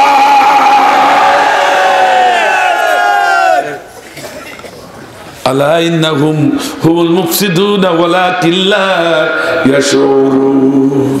অত বুঝরা নিজেরা তা বোঝে না, মানুষকে বুঝতেও দেয় না। কথা ঠিক আছে তো? আমার ভাইজান তাহলে শুনুন, এই আয়াতটি খাদিউন আল্লাহ ওয়াল্লাযিনা আমানু ওয়া মা ইয়াকদাউন ইল্লা আনফুসাহুম ওয়া মা ইয়াশউরুন। আয়াতটি যখন গবেষণা শুরু করলাম, একের পর এক গবেষণা করতে যাই আর চিন্তা করি, আল্লাহ তুমি তো আমাদের প্রভু, তুমি তো রাজা দিরাজ মহারাজা, তুমি তো মানুষের ধরা আছো আর অনেক ঊর্ধ্বে, ওরা তোমাকে ধোঁকা দিয়ে বোকা বানাবে কি করে? কথা বলেন ঠিক কিনা? আমার ভাইজান গবেষণা করতে করতে আমি সেটা পেয়ে গেলাম। কি পেলাম? আল্লাহ রাব্বুল আলামিন মহাবিচারের দিনে তিনি মহাবিচারক হয়ে বসে যাবেন। সেদিন তার ঘোষণা হবে, ইন্না বাতশা রাব্বিকা লাশাদীদ। আল্লাহু আকবার। সেদিন আল্লাহ কহার নাম ধারণ করবেন। এখন আল্লাহর নাম রহমান রহিম দুনিয়াতে। আল্লাহ গুনাহ করলে মাফ করে দেয় পাহাড় সমানো, ঠিক না? কিন্তু সেদিন কাহার নাম? মিসকালা যাররাতিন শাররান ইয়ারা, মিসকালা যাররাতিন খায়রান ইয়ারা। যদি যাররা পরিমাণ, অর্থাৎ একটা বালু কণাকে 70 ভাগ করলে 1 ভাগকে বলা হয় যাররা, এরকম যাররা পরিমাণ যার গতি থাকবে, নেকি থাকবে, তারও বিচার আল্লাহ রাব্বুল আলামিন সেদিন করবেন। আল্লাহু আকবার। আল্লাহ সব থেকে কোনোটা এড়াতে পারবে না, এড়াতে পারবে না। আজকে কোরআনের মাহফিলে এসে কার ভালো লাগছে না উল্টি ফাটি দৌড় মারছে, এটাকে আল্লাহ দেখে কিনা? এ বিচারও সেদিন হবে, এ বিচারও। আমার ভাইজান, তাই তো আমি এবার কি করলাম, দেখতে থাকলাম যে আল্লাহ মহাবিচারক বিচারে আসনে আসীন, বিচার কার্য চলছে। হঠাৎ করে এক দল আসে আর আল্লাহ বিচার করে, ওয়াসিকাল্লাযীনা কাফারু ইলা জাহান্নাম যুমারা। একদল আসলো, আল্লাহ বিচার করে বললেন, যাও তুমি জাহান্নামী। যেই জাহান্নামী বলা হয়েছে, ওই জাহান্নামী মানুষটা জাহান্নামে গর্জন তর্জন ভয়াবহ আযাব দেখে জাহান্নামের দিকে যেতে চাইবে না। তাই তো জাহান্নামী ফেরেশতারা তাকে হাঁকাইতে হাঁকাইতে নিবে। আল্লাহ বলেন। আমার ভাইজান, তাফসীরের ভিতরে এসেছে ছাগলের মতো খামটি দিবে, যেতে চাইবে না, মরতে রাজি, তা জাহান্নামে যেতে চাইবে না। ওই সময় আল্লাহর অর্ডারে 70,000 আগুনের জিঞ্জির দিয়া এই জাহান্নামের মানুষের হাত পা কোমর মাথা গলা সবগুলো মজবুত করে বেঁধে টানতে টানতে হাসাইতে হাসাইতে জাহান্নামে ফেলে দিবে। নাউযুবিল্লাহ। ওয়াফাতকে আরেকটি দল আসলে আল্লাহ বিচার করলেন, ওয়াসিকাল্লাযীনা তাকাউ রাব্বাহুম ইলাল জান্নাতি যুমারা। আল্লাহ বিচার করে বললেন, যাও তুমি জান্নাতি। যেই না জান্নাতি বলে ঘোষণা করলো, অমনি জান্নাতি ফেরেশতারা হাঁকাইতে হাঁকাইতে দাবড়াইতে দাবড়াইতে জান্নাতে নিবে। আল্লাহু আকবার। এখন প্রশ্ন আসলো, হুজুর ব্যাপারটা তো বুঝলাম না, জাহান্নামী মানুষ জাহান্নামের ভয়াবহ আযাব দেখে সেদিকে যাইতে চাইবে না, তাই তো তাড়ানো হবে। কিন্তু জান্নাতি মানুষদেরকে কেন তাড়ানো হলো? আমার ভাইরা শুনুন, কেন তাড়ানো হলো একটু শুনে যান। আমার ভাইরা, অনেক ভাইরা আমরা আছি সারাটা জীবন কোরআনের পথে কাজ করার কারণে আল্লাহ জমিনে আল্লাহর দিন কায়েমের জন্য আন্দোলন করার কারণে অনেক ভাই আছি চেয়ারম্যান হতে পারি নাই, মেম্বার হতে পারি নাই, এমপি হতে পারি নাই, অথচ তার ফ্যামিলিতে তার ছোট ভাই বড় ভাই ইসলামের ধার ধরে না, নামাজের ধার ধরে না। আল্লাহ জমিনে আল্লাহ কোরআন কায়েম হোক তা সে চায় না, বরং যারা কায়েম করতে চায় রাতের আধারে কোপায় সারা করে দেয়। অথচ সে এমপি হয়ে গেল, মিনিস্টার হয়ে গেল, ফুলের সম্বর্ধনা তার দেওয়া হলো, কত তরুণ দ্বার তার জন্য করা হলো। কিন্তু এই লোকটি, যে লোকটি কোরআনের পথে আছে, চোখের পানি ছেড়ে কাঁদলো, আল্লাহ গো হারাটা জীবন তোমার পথে থাকার কারণে, তোমার জমিনে তোমার কোরআনের আইন আনার কারণে আমি নিবেদিত হয়ে কাজ করেছি।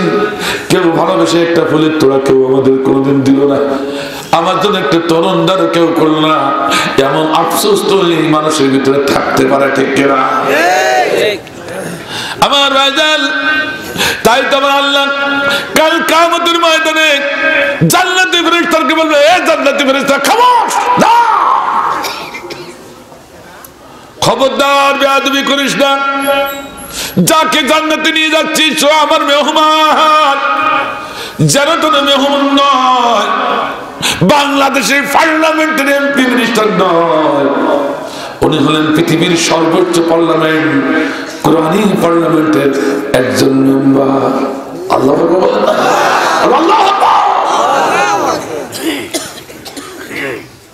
আমার ভাইজান, আল্লাহ যে কতটা মূল্যায়ন আমাদের করেছে আমরা তা বুঝতে পারিনি, তাই তো আমরা বুঝি না।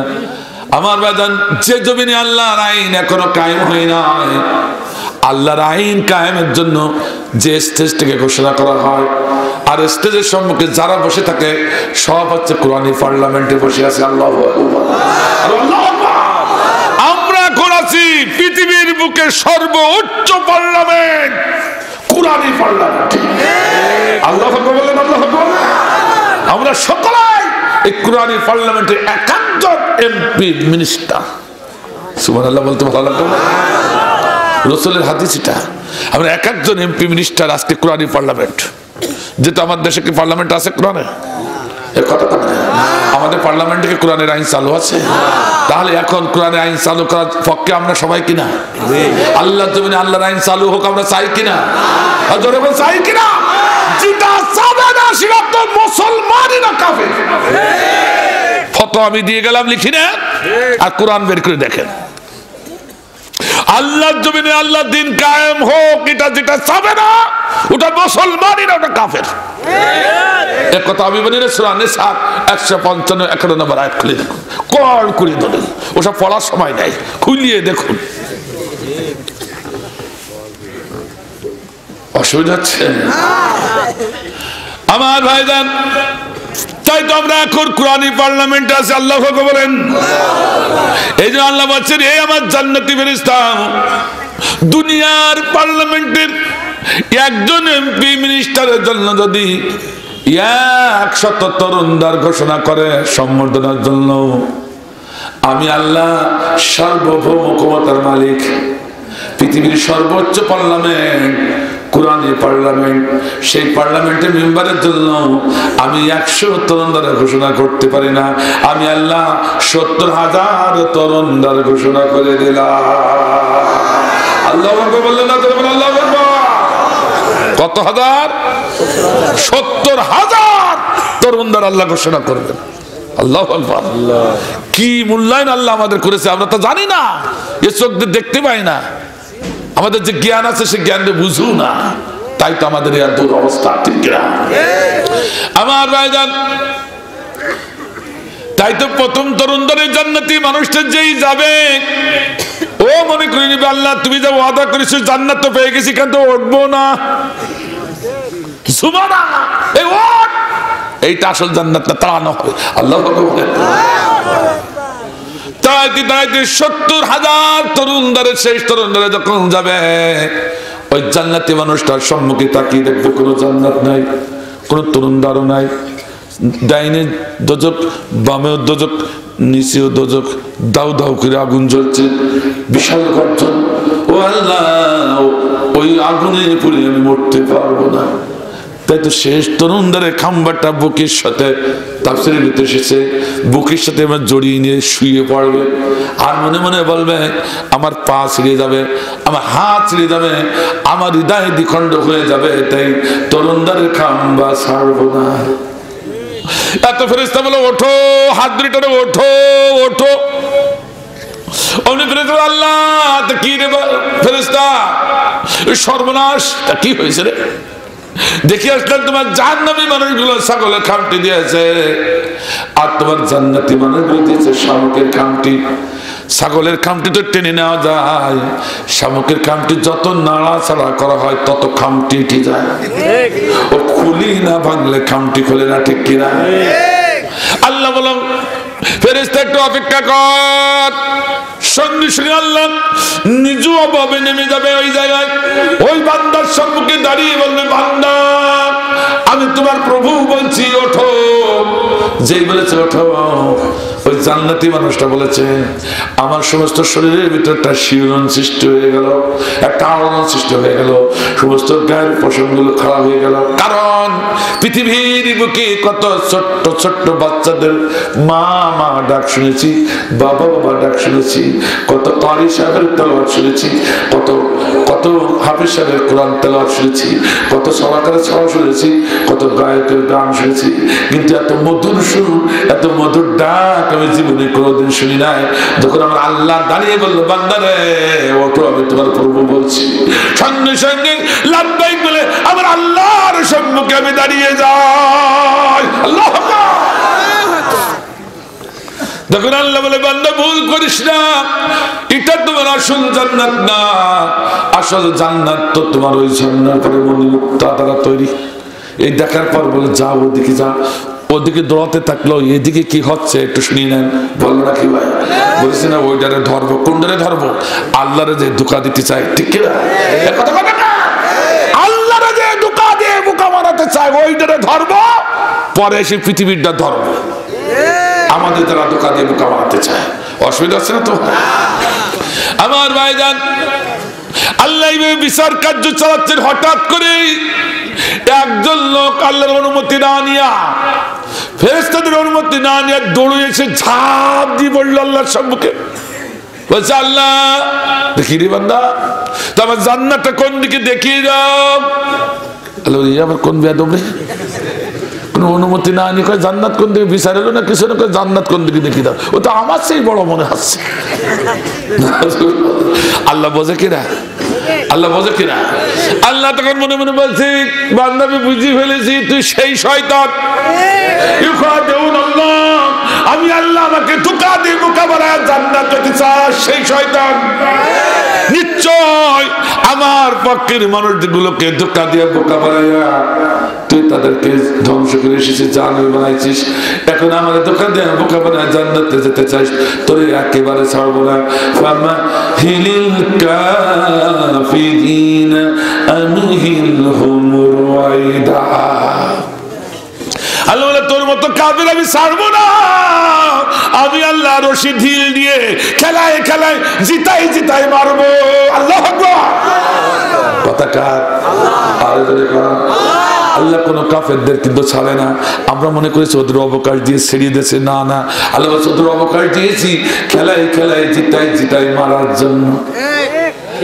এবার আলেম ভাইরা আমহিল হুম রুয়াইদা, আমহিল মানে শুধু অবকাশ না, ঢিল দেওয়া না, এর আরো দুখান অর্থ, খেলাই খেলাই মারা, জিতাই জিতাই মারা। আল্লাহ বলে একটা মানুষকে হঠাৎ তুলি আঘাত দিয়ে মেরে ফেলা আর একটা মানুষকে জিতাই জিতাই মারা কত কষ্টের ব্যাপার ওর জন্য।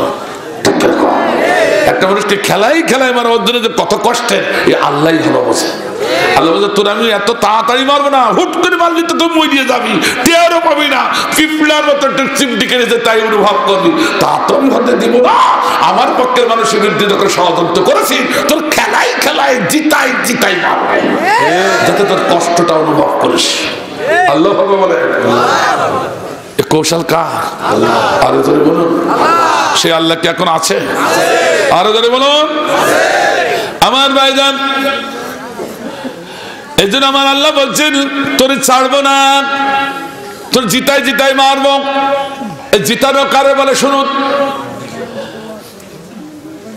মনিবের বিড়াল যখন ইঁদুর ধরে, ইঁদুর শিকার করে কিন্তু খায় না, মনিবের সম্মুখে নিয়ে আসে, এনে ছেড়ে দেয়।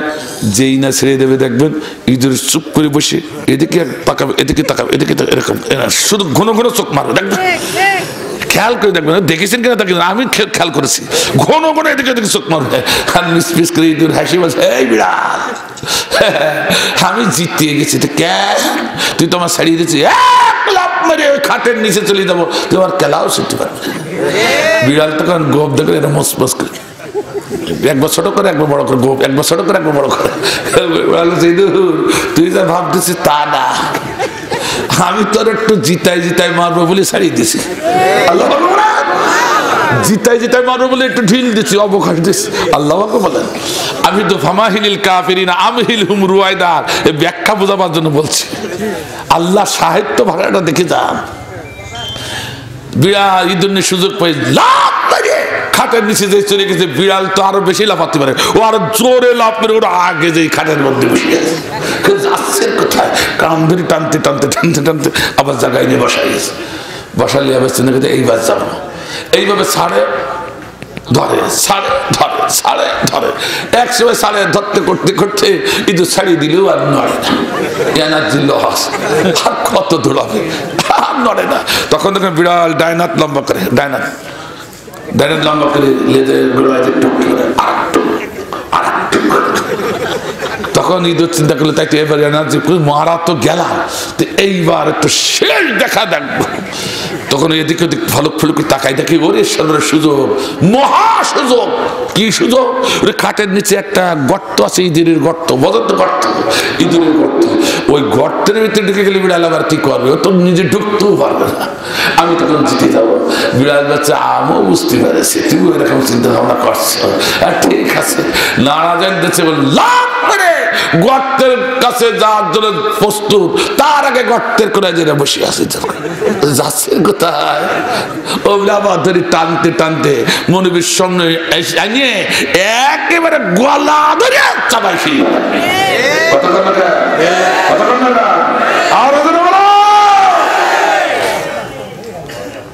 আল্লাহর ব্যাখ্যাটা বললেন, বালিল্লাযীনা কাফারু ফি তাকযীবিন আল্লাহু মিন ওয়ারাইহিম মুহীত।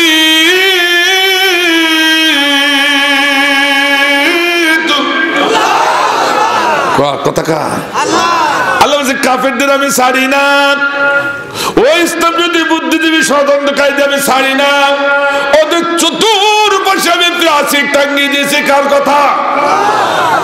প্রাচীর দিয়ে ঘিরে রেখেছি, পালাই যাবি কোথায়? কথা কর না কেন?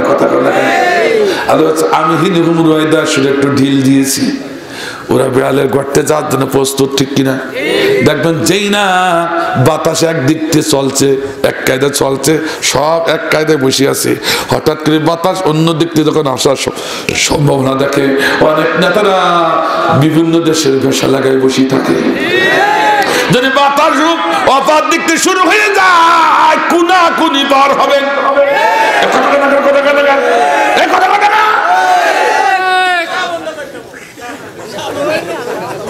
আল্লাহ বলে ওয়ারাইহিম মুহিত, আল্লাহ বলে ওয়ারাইহিম মুহিত, পালাই যাবি কোথায়? কুনাকুনি ইঁদুরের গর্তে। আল্লাহ বলছে যে গর্তে পালাবার জন্য কুনাকুনি পার হচ্ছে, ওই গর্তের কাছে যাই না, ওখানে আমার মুমিন নামক বিড়াল বসে আছে। কি কায়দা রে আল্লাহ কায়দাটা কি? আল্লাহ যেমন তার পরিকল্পনাও তেমন, ঠিক? আল্লাহ বিশ্বাস হয় না মনে হয়? একটু হচ্ছে। আমার ভাইজান, এদেশের শুনুন, এদেশের এমপি মিনিস্টার, এদের দোষ দিয়ে কোনো লাভ নাই, এরা হাতে গোনা কয়জন, ঠিক কিনা? কথা কন না, এরা তো কলেজে পড়ুয়ালো, ইউনিভার্সিটি পড়ে ভালো, কিন্তু এই দেশে মসজিদ হচ্ছে 4 লক্ষ। কয় লক্ষ? 4 লক্ষ মসজিদ। 4 লক্ষ মসজিদের খতিব, এরা কি জেনারেল শিক্ষায় শিক্ষিত নাকি? না, এরা সব মাদ্রাসায় পড়ুয়া, ঠিক কিনা? আমার ভাইজান, 4 লক্ষ মসজিদের খতিবরা যদি সঠিক খুতবা দিত, বাংলাদেশের ইসলাম বিরোধী শক্তি মুসলমানদের চোখের উপর আঙ্গুল উঁচু করে কথা বলার সাহস পেত না। দোষ কি ওদের না আমাদের? কথা কর না, কথা কর না। আমার ভাইজান দেখছেন না কি লাফালাফি? ফেসবুকে খুলি দেখুন কি লাফালাফি চলছে, কি লাফালাফি। ছাগলের 3 নম্বর বাচ্চারা লাফালাফি করছে। আমার দেশের কিছু আলেম আছে, ওদের ছাগলের 3 নম্বর বাচ্চা বলে থাকি। আমার ভাইজান, ছাগলের বাট কয়টা? 2টো। এখন এক ছাগলের বাচ্চা হয়েছে 3টে। দুটো বাচ্চা 2টো বাট ধরে বসে আছে, আর একটা বাচ্চা গুতু গুতি করিয়ে পাইল না, তখন ফতোয়াবাজি করে।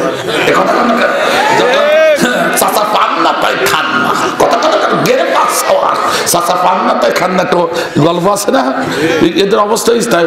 ও যখন গুতু গুতি করে সুযোগ দেয়, ও নিজে সুযোগ দেয়, ওই জন্য গুতু গুতি করে ফতোয়াবাজি করে বেড়াচ্ছে। কথা বলে না, কথা বলে না। বিশ্বাস করুন আর না করুন, এই দেশে বিশ্বনন্দিত আলেম, এই দেশে কোরআনের পাখি, এই দেশে নায়েবে রাসূল যে এখন জেলখানা নির্যাতিত নিষ্পেষিত, এই দেশের এই 3 নম্বর ছাগলের বাচ্চাদের কারণে, ঠিক কিনা?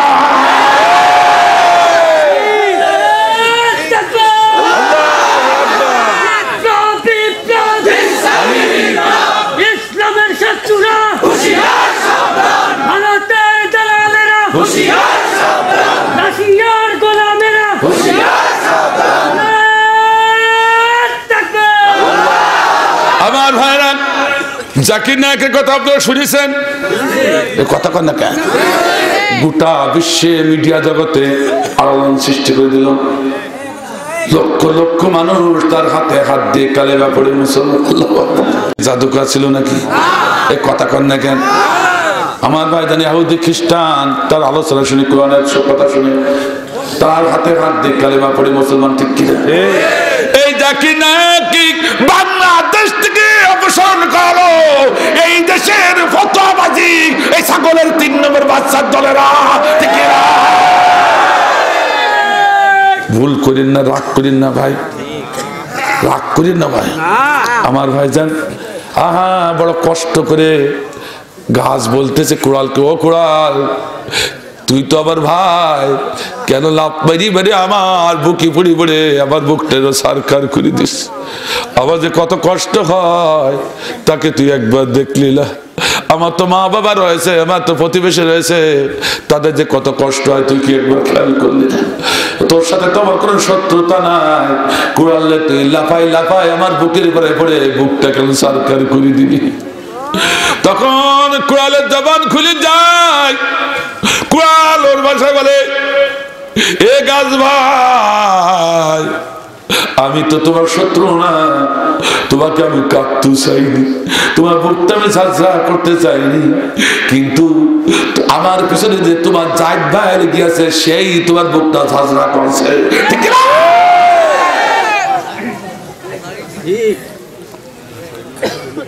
লোহার কুড়ালের পিছনে কাঠ না থাকলে কি কুমানো যায়?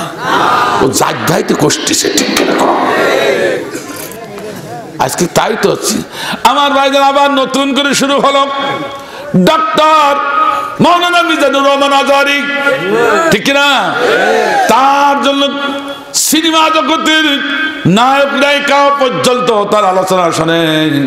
যে সমস্ত যুবকরা, ছোট তরুণরা যারা ফেসবুক ইন্টারনেট পড়ে থাকে, কোরআনের কথা শুনলে গা জ্বলে, আলেমদের কথা বলে ওদের অ্যালার্জি শুরু হয়ে যায়, অথচ মাওলানা ডক্টর মিজানুর রহমান আজহারি লাইন ধরে তারা আলোচনা শুনে। শুধু তাই না, ক্রিকেট জগতের অধিনায়ক মাশরাফি পর্যন্ত মিস্টার মিজানুর রহমানের তিনি ফেয়ার হয়ে গেছে। আল্লাহু আকবার।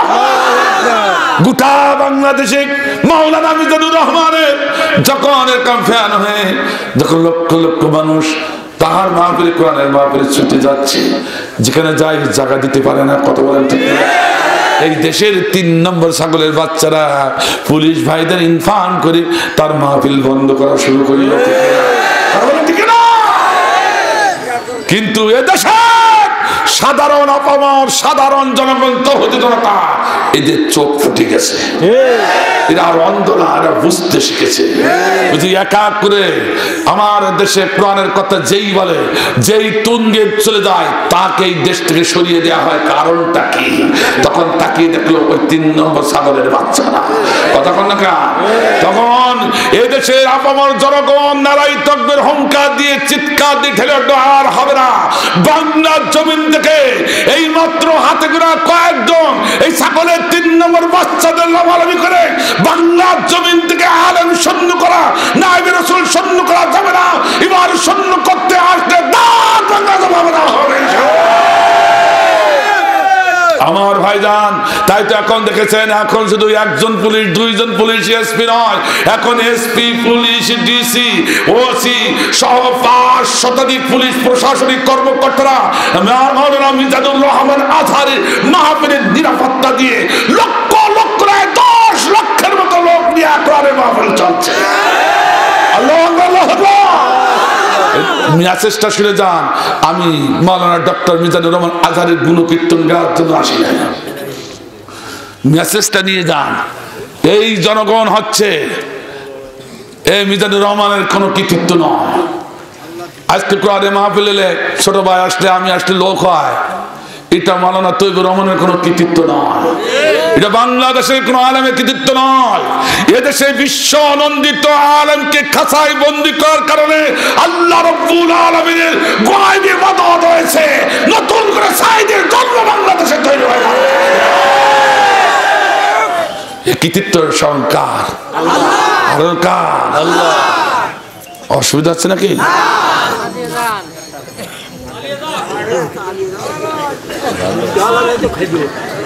আমার ভাইরা শুধু বলতেছিলাম একটু, আমার ভাইদের বিস্তারিত তাফসীর করা যাবে না আজকে, তুমি একটু ধারণা নিয়ে যান। প্রথমবার শেষ দেবো নাকি ভাই? যারা মুসলমানদের মারার জন্য নীল নকশা তৈরি করবে, মরণ কূপ তৈরি করবে, মৃত্যু কূপ তৈরি করবে, মৃত্যুর ট্রাইব্যুনাল তৈরি করবে, ওই মৃত্যু কূপে আমরা মরবো না, ওরা মরবে। দেখি যায় দেখাই দেবো নাকি ভাই? আমার ভাইজান সেদিন আবু জাহাল পারিষদ বর্গদের ডাকলো, ডেকে বলছে এ আমার পারিষদ বর্গরা তাড়াতাড়ি আসো, আমি একটু এক দেশের এক নেতা হব, আমি হব ডিজিটাল নেতা, একটু পরামর্শ দাও। সবাই বললো হুজুর এ দেশে কোনো বিরোধী নেতা নেই, আপনি তো একমাত্র নেতা, আপনি হলেন ডিজিটাল নেতা। ডিজিটাল কোথা থেকে আসলো একটু শুনিয়ে মরো মুসলমান। ওয়ালিদ বিন মুগিরা বলে হুজুর আছে একজন, কে? আপনার ভাতিজা মুহাম্মদ।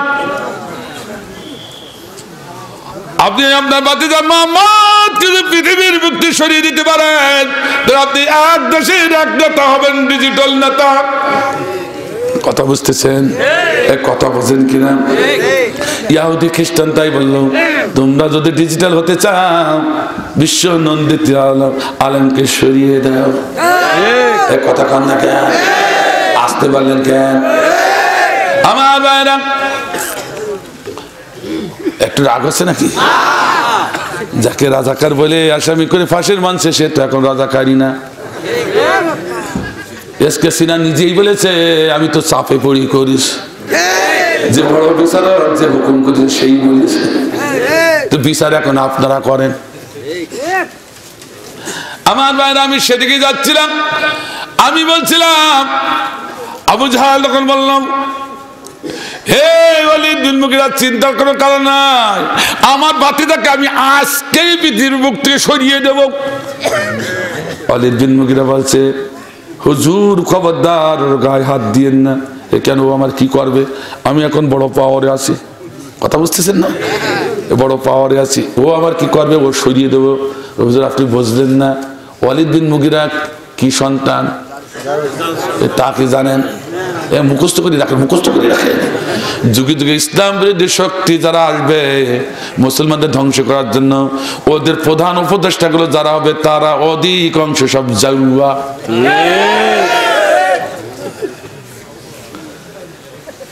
এ কথা রাগ হচ্ছে নাকি ভাই? আমার ভাইজান রাগ করছে নাকি ভাই? রাগ করলে আমার করার কিছু নাই। আমি তো কারোর বিরুদ্ধে কথা বলছি না, কোরআন হাদিসের পক্ষে। কারোর বিপক্ষে চলে গেলে তো করার কিছু নাই। কথা কন না কেন? আমরা একমত, ঠিক আছে তো? কে আমি কে বিলপি কে জামাত ইসলাম, এইটা তো নয় পরিচয় আমরা মুসলমান, এইটা তো নয় পরিচয় আমরা মুসলমান, ঠিক না? কে আমি কে বিলপি কে জামাত ইসলাম, এইটা তো নয় পরিচয় আমরা মুসলমান, এইটা তো নয় পরিচয় আমরা মুসলমান। কেউ যদি কটূক্তি করে আল্লাহ নবীর শানে, চুপ করে থাকতে পারে না খাঁটি মুসলমান। কেউ যদি দেয় নবীর নামে মিথ্যা অপবাদ, কেউ যদি দেয় নবীর নামে মিথ্যা অপবাদ, ওরা মুসলিম জিন্দা আছি করবো প্রতিবাদ, ঠিক আছে? আমরা এখানে দলদারি বুঝি না, কথা ঠিক আছে তো? আমার ভাইরা, আবু জাহল বলল, দিল মগিরা, তারে তুমি কি করতে বলো হুজুর? ওকে মানুষের সম্মুখে মারা যাবে না, কারণ অনেক অনুসারী আছে। যদি ওকে হত্যা করা হয়, ওর অনুসারীরা দেশে বিশৃঙ্খলা সৃষ্টি করবে, মাস না তার ঠেকিয়ে রাখা যাবে না। আল্লাহু আকবার। বিশ্বনন্দিত আলেমকে অনেকে সহ্য করতে পারে না, দেশ শেষ করতে যাই দেখে 5 শতাধিক নিবেদিত তার শহীদের নাজরানা পেশ করবে। এ কথা কর না কেন? বলো রে থাম, আগে মারিস না, ও মরি নাই তাই যদি 5 শতাধিক হয়, আর মরলি তো আমরাই থাকবো না। আল্লাহু আকবার। এ কথা কর না কেন? বোঝেন না কিছু? এর পরও যদি না বোঝেন, বাড়ি যে কাঁচা কচু চাপাবে।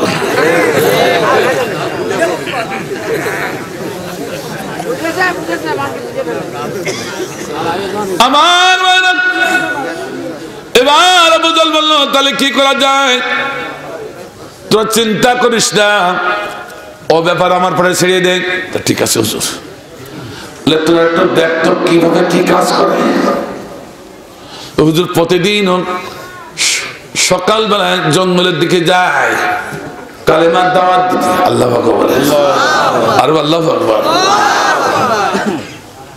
ইতিপূর্বে কিন্তু আবু জাহল বলল, হে আমার পরিচয় বর্গ, আমি এখন সরকার, খেতে দিচ্ছি, পড়তে দিচ্ছি জনগণকে, আমি আমার কর্মী বাড়বে তা না, আমার কর্মী কমে যায়, মোহাম্মদের কর্মী বাড়ে। হুজুর তাহলে কাজ করে, রাষ্ট্রের দাওয়াত বন্ধ করে দেন, রাষ্ট্রের দাওয়াত বন্ধ করে আস্তে আস্তে কর্মী কমে যাবে। সত্যি বন্ধ করে দিল। 6 বছর পরে জরিপ নিয়ে বলছে, এবার একটু দেখি আয় কর্মী আমার কতটা বাড়লো। জরিপ করে হুজুর বাড়া তো দূরের কথা, দ্বিগুণ হারে হ্রাস পেয়েছে। আল্লাহ বলেন, আর খেলা কা আবু জাহলের চোখ তো নাটা করে কোটি কোটি টাকা ইনভেস্ট করলাম, আর ওর কর্মী আরো বাড়িয়ে গেল, আবার কমিয়ে গেল। কারণটা কি দেখি গোয়েন্দা বিভাগ বললো, গোপনে দাওয়াতি কাজ করে। সুবহানাল্লাহ। মাঝে মাঝে বাংলাদেশেও পরীক্ষা হয়। ও ভাই, যেটা বড় নিকৃষ্ট 4,500 পৃষ্ঠা অভিযোগনামা যার বিরুদ্ধে, বাংলাদেশে এমন কোন জাতি নাই যে জাতির মহিলাদের ধর্ষণ করি নাই। সুবহানাল্লাহ বলবেন না নাউজুবিল্লাহ? যখন জিটা পাইছে, ছোটটা বড়টা বুড়িটাও না ধরিয়েছে, বুড়িটাও ছাড়ি নাই, বলতেও লজ্জা লাগে।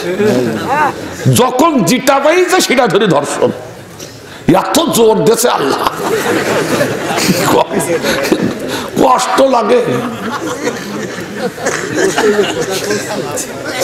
হাসতেছে, 4,500 পৃষ্ঠার অভিযোগ, কি সে করিনি তাই আপনি কর। এত কাজ করিয়েছে যে লোকটা, এত খারাপ কাজ যে লোকটা করেছে, সেই লোককে সেলিয়ে দিল। নির্বাচনের পারমিশন, নির্বাচন করি দেখে মাসুদ সাইদি তার নিকটবর্তী যিনি তিনি পাইছেন 7,000 আর উনি পাইছেন 25,000। আর জোরে কান সুবহানাল্লাহ। জরিপ করে দেখা গেল ওই এলাকার হিন্দু ভাইরা তাকে ভোট না দিলে ভোট আসবে কোথা থেকে। তখন হাইকমান্ড তলব করলে করলি কি তোরা কোটি কোটি টাকা ইনভেস্ট করে করলি কি, এটা জরিপ করে দেখতে যাই দেখি ওরা আরো 4 গুণ বেশি। আল্লাহু আকবার। এই জন্য বলেছি লাঠি আলবানির সাথে করে আইনো না, যদি খেলা জানো মাঠে নামি দেখো এপাশে 11 জন এপাশে 11 জন, একটু দিয়ে দেখো কত ধানে কত চাল।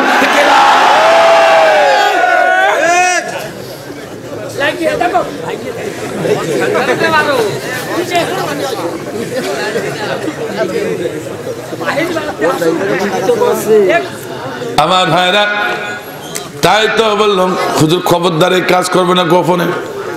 আবু জাহাল বাতিজা মোহাম্মদ সকালে প্রত্যুষে যাচ্ছে নিরাপদ ডিস্টেন্স, ওর পিছিয়ে পিছিয়ে গোয়েন্দার কায়দা যাবি না যাবি। আল্লাহ নবী একটি গর্তের কাছে জঙ্গলের পাশে যাই দাঁড়ালো। আবু জাহাল ডাইনে বাবা লক্ষ্য করে দেখ কোনো মানুষ নাই, এই তো গুম করার সুযোগ, ওরে মারবো না গুম করে দেবো। গুম কোথা থেকে চালু হইলো তাও শুনিয়ে মারো মুসলমান। এখন আর দেশে নেই, গুমও আছে।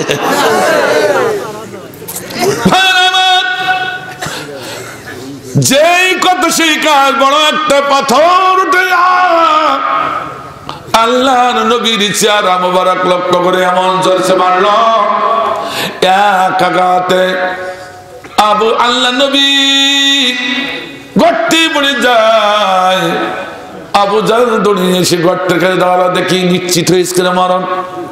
তাকে দেখে মাথাটা সাপের মাথার মতো থেতলে গেছে, নড়ে না চড়ে না পড়ে আসে। আবু জাহালের আনন্দ ধরে না, ও চিৎকার দিয়ে ফিরে যায় মক্কা নগরী। হে মানুষেরা তোরা কে কোথায় কোথায় আসে তাড়াতাড়ি আয়, আনন্দ মেলা বসাই দে, আমার ভান্ডারে খুলে দিলাম। যত মানুষ ভান্ডার থেকে নে, যুবক যুবতী আনন্দ মেলা বসা। কারণ আজ আমি এক দেশের এক নেতা, আমি হলাম ডিজিটাল নেতা। আমার কোনো বিরোধী নেতা নাই যে ছিল মেরে শেষ করিস। আল্লাহ বলে আমহিলহুম রুয়াইন, এ আবু জাহল তোরে ছাড়বো না, তোরে আমি একটু ঢিল দিয়ে খেলাই খেলাই মারবো। আল্লাহ বলে তোরে একটু ঢিল দিয়ে জিতাই জিতাই মারবো। সে আল্লাহর পাওয়ার এখন একটু কমে গেছে, আস্তে কম কেন। সেই ঢিল দেওয়ার কাজ খেলানোর কাজ বাংলার জমিনেও কিন্তু শুরু হয়ে গেছে, ঠিক না? বিশ্বাস করুন না গো ভাই। আল্লাহ নবীর আরেক চাচা আমির হামজা, উনি ছুটি চলছেন সেখানে, হঠাৎ করে কে যেন আওয়াজ দিয়ে গেল, আমির হামজা সেখানে যাও, অথচ তোমার বাতিজা মুহাম্মাদের খবর তো একটু নিলা না। এই কথা বলার সঙ্গে গর্তের কাছে চলে যায়, যে দেখি বাতিজা মুহাম্মাদের নাই, মাথাটা সর্বের মাথার মতো থেতলিয়ে দিয়েছে, মারা গেছে। লাশটা বাড়িতে নিয়ে যায়, কিন্তু আমি রাজা নামতে যেই দেখি না, ঠোঁট দুটি এখনো বিড় বিড় করে নাড়ে। আমির হামজা গর্তে নেমে আগে কানটা ঠোঁটের কাছে লাগিয়ে, আমার ভাতিজা অন্তিম পর্যায়ে কি বলতে চাই একটু শুনিনি। আমি রামজা বলেন, আমি মনে করেছিলাম ভাতিজা মোহাম্মদ বলবে ছেলের জন্য কাঁদবে, মেয়ের জন্য কাঁদবে, স্ত্রীর জন্য কাঁদবে, মা বাবার জন্য হয়তো কাঁদবে না। ভাতিজা মোহাম্মদ এইসব সুখার জন্য কাঁদে না, ভাতিজা মোহাম্মদ কাঁদিয়া রব্বি হাবলি উম্মতি, ইয়া রব্বি হাবলি উম্মতি। আল্লাহ গো আমার উম্মত বোঝে না, ওদের নাজাতের ব্যবস্থা করো আল্লাহ। এই জন্য আমার নবী হলেন বিশ্ব নেতা। কথা বল না কেন? আসতে বলেন। তুমি আর আমি কিসের নেতা? তোমার পাশে তোমার প্রতিবেশী সন্তান হারা হয়ে মা সারা রাত তাহাজ্জুদ আদায় করে আর সন্তানের জন্য কথা। সন্তান হারা বাবা সারা রাত তাহাজ্জুদ আদায় করে আর সন্তানের জন্য খাবে। এতিম সন্তান বাবা না, কে তারা দেখবে? কে তারা পড়াশোনা করাবে? কে তারা খাওয়ার ব্যবস্থা করবে? সন্তান গভীর রাতে বাবা হাত তুলে কাঁদে, অথচ সকলে কাঁদে। তুমি নেতা, তোমার চোখে পানি নাই, তুমি কিসের নেতা? ঠিক না?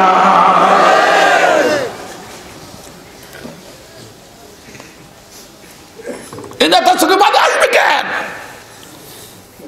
এই নেতা তো জনগণের কাছে যাওয়া লাগে নাই। একটু রাগ করে থাকে।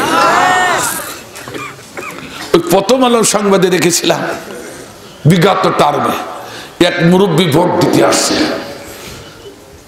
প্রিজাইডিং অফিসার বলছে, মুরব্বী কি নাম? তা হুজুর উমুক। কাগজপত্র দেখে বলছে, যাও বাবা তোমার ভোট হয়ে গেছে। আলহামদুলিল্লাহ। মুরব্বী বেশ শুকরিয়া জ্ঞাপন করে, লম্বা শুকরিয়া। অফিসার কি যে উপকার আমার করলে, আমার ছিল মারতে হলো না, হাতে কালো লাগাতে হলো না। অফিসার আর একটা ছোট্ট উপকার করা যাবে? তা বলো বাবা। প্রথম আলো সংবাদ। দেখুন তো আমার স্ত্রীর ভোটটা হয়েছে কিনা। কি নাম? তো অমুক। কাগজপত্র দেখে যাও বাবা তোমার স্ত্রীর ভোট হয়ে গেছে। যেই বলেছে ভাগ করে কেটে উঠেছে। অফিসার বলছে, ও বাবা তুমি কাঁদো কেন? এটা প্রশ্ন করলে উত্তর দিলাম, কাঁদো কেন? কাঁদি কেন জানতে চাইছো? অফিসার অফিসার আমার প্রিয়তম স্ত্রী আজ 5 বছর হলো আমার সাথে কোনো দেখা সাক্ষাৎ নাই। ও মুই দিয়ে মাটির নিচে কবরে চলে গেছে, ওখান থেকে উঠিয়েছি এই পাশে ভোট দিয়ে গেল, তা আমার সাথে তো দেখা করে গেল না।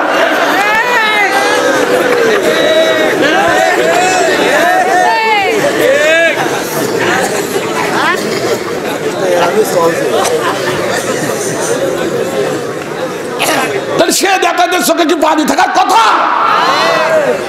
নবী ছিল বিশ্ব নেতা। আল্লাহু আকবার। বাতিদা মোহাম্মদ কি উঠে একটা আদমের বাড়িতে রেখে আমির হামজা দোসরে ছুটে চললেন মক্কা নগরীতে। মক্কা নগরী আবু জাহলের পরিষদরা জানতে পারলো, সৈন্যরা জানতে পারলো আমির হামজা। আবু জাহলের কানে মেসেজ দিল, হুজুর সর্বনাশ, ওই নেতা আসছে ওর দোসরে, ওরে বাধা দিও না, আসতে দাও। আমির হামজা আগের থেকে প্রস্তুত নিয়ে আসতেছে, বাধা দিলে কচু কাটা করব। কিন্তু আমির হামজা দেখে বাধা তো দূরের কথা, মক্কা ঘরে যাওয়ার জন্য আমার রাজপথ করে দেয়। আল্লাহু আকবার। যে দেখে আবু জাহাল তার পরিষদ নিয়ে যুবক যুবতী নিয়ে আনন্দ মেলা বসাইছে। কি মেলা? আর একটু জোরে কর, কি মেলা? এরকম আনন্দ মেলা আছে কিনা? কত ও খতিব সাহেব হুজুররা কতকাল মুখ বন্ধ করবে? কতকাল মুখ বন্ধ করে রাখবেন? যে মসজিদের কমিটি কোরআনের হক কথা বলতে দিতে চায় না খুতবায়, আর ওই খতিব সাহেব যদি কমিটির কথা মতো কোরআনের হক কথা বন্ধ করে ওই মসজিদে খুতবা দেয়, ওই মসজিদ হুকমান জিরার মসজিদে পরিণত হয়ে যাবে। মুমিন মুসলমানদের নামাজ হওয়ার কথা না। হুকমান বলেছে হাকিকত না, আর আলেমরা যেন উল্টো পাল্টা করেন না।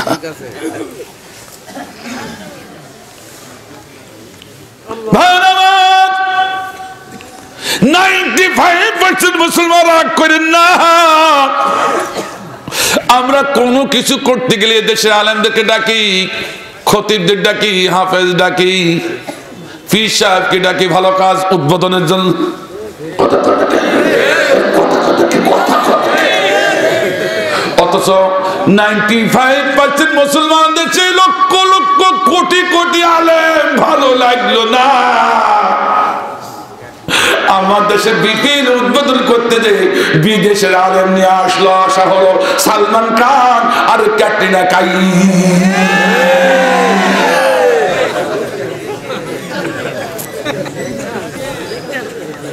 ক্যাটরিনা কাইফ এমন নাচা নাচেছে, উলঙ্গ নাচা,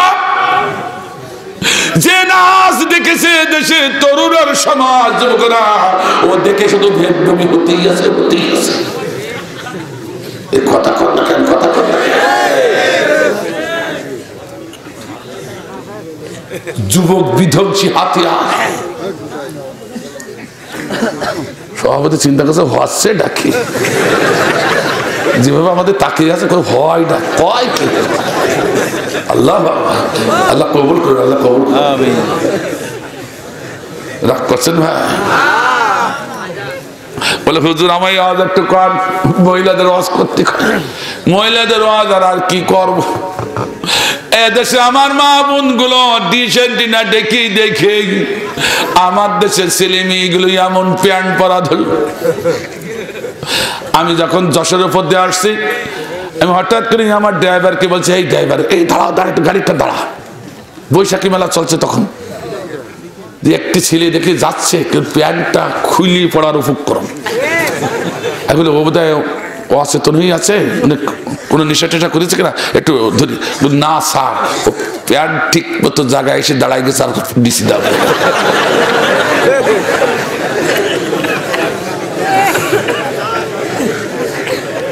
এক যুবক চা তো খেতেই হবে, একটু মাঝে মাঝে কষ্ট হলে একটু চা খাইলাম দোকানে বসি। যুবকরা তো আমায় আর মানে না, মানে আর আমাদের চোখ কত সময় কোন ঢেকে রাখবো, কম আর কি মেয়ে মানুষের চোখ একদম দেখাবি ঢেকে রাখবো নাকি। চা খাচ্ছি, এদিকে একটু দেখছি, দেখি এক ছেলে ওই গাড়ির চাকা খুলতেছে, প্যান্ট পরে গাড়ির চাকা খুলছে, এর উপুড় হয়েছে। আল্লাহর কি মসজিদ, পিছন থেকে উপুড় হলে দেখবো 3 তলা 5 সব দেখা যাচ্ছে। এ কি প্যান্ট? যে প্যান্ট উপুড় হলে পিছন দিকে সব দেখা যাবে। ও যুবক কি একবার খেয়াল করে দেখিস? তুই বিশ্বাস না করো তো পিছনে একখানা আয়না লাগা, একটু দেখি উপরে কি হয়। এই হলো যুবকদের প্যান্ট, কথা কন না খেয়াল। আর মেয়েদের যে প্যান্ট, স্কিন প্যান্ট, আমি আগে জানতাম না। দেখি আমার কলেজে এক টেবিলের পরে বসে আছে একটা মেয়ে, আর একটা মেয়ে প্যান্ট টাই নিয়ে খুলছে। পরে যাই জিজ্ঞাসা করলাম, ব্যাগটা চালাম, তা বলছে ওই প্যান্ট একা একা খোলা যায় না, টাই নিয়ে খুলতে। ইয়ে কি প্যান্ট? আমার দেশের মেয়েরা ডিসেন্টিনা দেখি দেখি, আমি আর কি ওয়াজ করবো?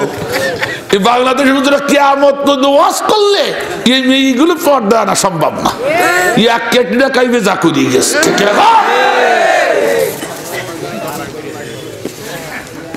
ওর সর্বনাশ। এখন আবার হয়েছে পেলাজো, এই সাকিয়ে আইসি বলছে, ঝিনাইদার যুবক তোরা কারা আছে যে এইদিকে আয়, তোদের 5-7 জন একসাথে ঢুকাবো, তো কোনো টের পাবে না। হচ্ছে নাকি গায়ের নওজোয়ান বৃদ্ধ পোলাপান সবাই মিলে বাংলা গানের মুর্শিদি গাইতাম, হারে সবাই মিলে বাংলা গানের মুর্শিদি গাইতাম। আগে কি সুন্দর দিন কাটাইতাম আমরা, আগে কি সুন্দর দিন কাটাইতাম।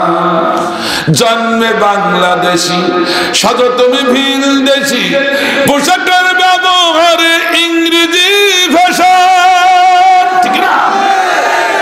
মুমিনের এই দেশে হিন্দি ফিল্ম শিখ, অলিদের এই দেশে হিন্দি ফিল্ম শিখ। পোলাপন পাইকা যাবে, আগে কি জানতাম, আরে পোলাপন পাইকা যাবে, আমরা কি জানতাম। আগে কি সুন্দর দিন কাটাইতাম আমরা, আগে কি সুন্দর দিন কাটাইতাম। আমার মা বোনেরা, ডিশ এন্টিনার এই চ্যানেলগুলো দেখে দেখে তোমাদের চরিত্রগুলো এমন করো না, তোমাদের চরিত্রগুলো ইসলামের চরিত্র বানাও। এবার কি হলো, সঙ্গে সঙ্গে এবার আবু জাহলের সম্মুখে বলছে, হে আবু জাহল, চাচা ভাইয়া আপন ভাতিজারে এভাবে মারলি কেন?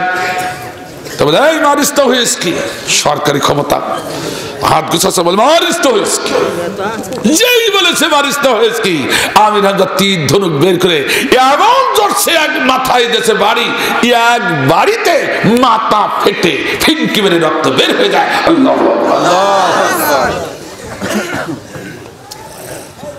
সৈন্যরা সব দৌড়ে যাচ্ছে, হুজুর একটু হুকুম দেন, এই খবরদার গায়ে হাত দিস না, আল্লাহ আমির হামজার গায়ে হাত দিস না। আমির হামজা চলে গেলেন। এবার কর্মীরা বলছে, হুজুর হাজার হাজার মানুষের ভিতরে, সৈন্যদের ভিতরে আপনাকে এইভাবে মেরে গেল, আপনি একটু অর্ডার দিলেন না কেন? আমার কর্মীরা, আমি নিজে মরতে চাইছি কিন্তু তোদের মরতে দিতে চাই নাই। কারণটা কি? আমি যা জানি তোমরা তা জানো না, আমি যা বুঝি তোমরা তা বোঝো না। তো কি হুজুর সেটা বলুন। হাজার হাজার সৈন্যদের ভিতরে একজন ব্যক্তি আমির হামজা আমাকে যখন আঘাত করতে পেরেছে, তখন আমি বুঝেছি এই ক্যাডিট আমির হামজার নয়, এই ক্যাডিট হলো আমার ভাতিজা মুহাম্মদের আল্লাহর গায়বী মদদ।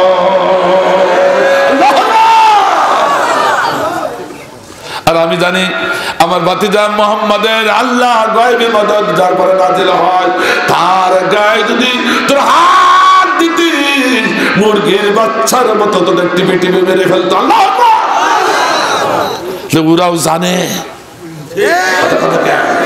ওরাও বোঝে মুসলমানের গায়ে এমন শক্তি, ওরা মরতে রাজি তার পিছনে, কিন্তু ওরা স্বীকার করে না।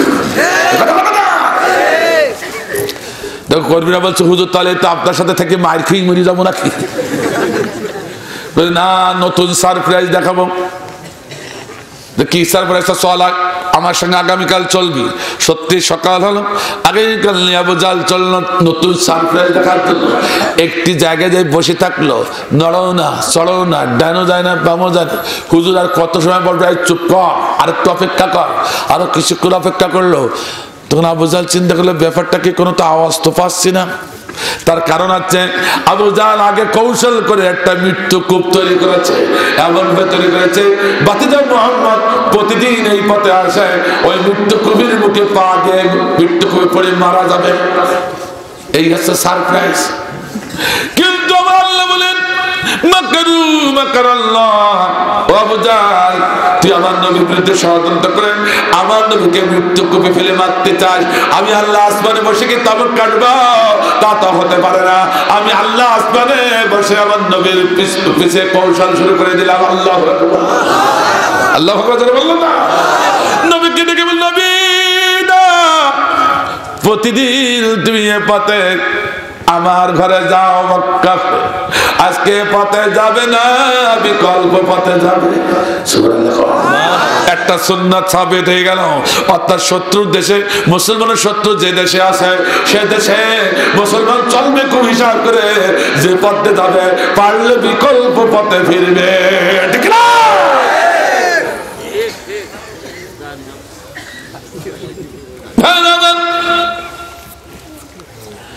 আবু জাহল চিন্তা করলে ব্যাপারটা কি, কর্মীরা চিন্তা করবে, চল আমার সঙ্গে। মনে হয় এত সময় মরি পৌঁছিয়ে গেছে, ওই তো আমি আসার আগে বোধহয় পুরি মরিয়েছি। প্রতিদিন রাসূল পথে আসে। আল্লাহ রাব্বুল আলামিন আবু জাহলের স্মৃতি থেকে নিশানাটা মুছিয়ে দিল। সুবহানাল্লাহ। আল্লাহ মানে ক্ষমতা নেই, কথা কথা কর না। স্মৃতি থেকে একবার স্মৃতিটা মুছিয়ে দিল। মুছিয়ে দেওয়ার পরে আবু জাহল দ্রুত আগে আগে হাঁটে, দেখবার জন্য সারপ্রাইজ দেবে, নতুন সারপ্রাইজ। কর্মীরা পিছিয়ে পিছিয়ে হাঁটে। আবু জাহল পা দিবি না দিবি, একবার মৃত্যু কূপের মুখে যেই না পা দেয়, ধড়াস করে নিচে নেমে গেছে। আল্লাহ।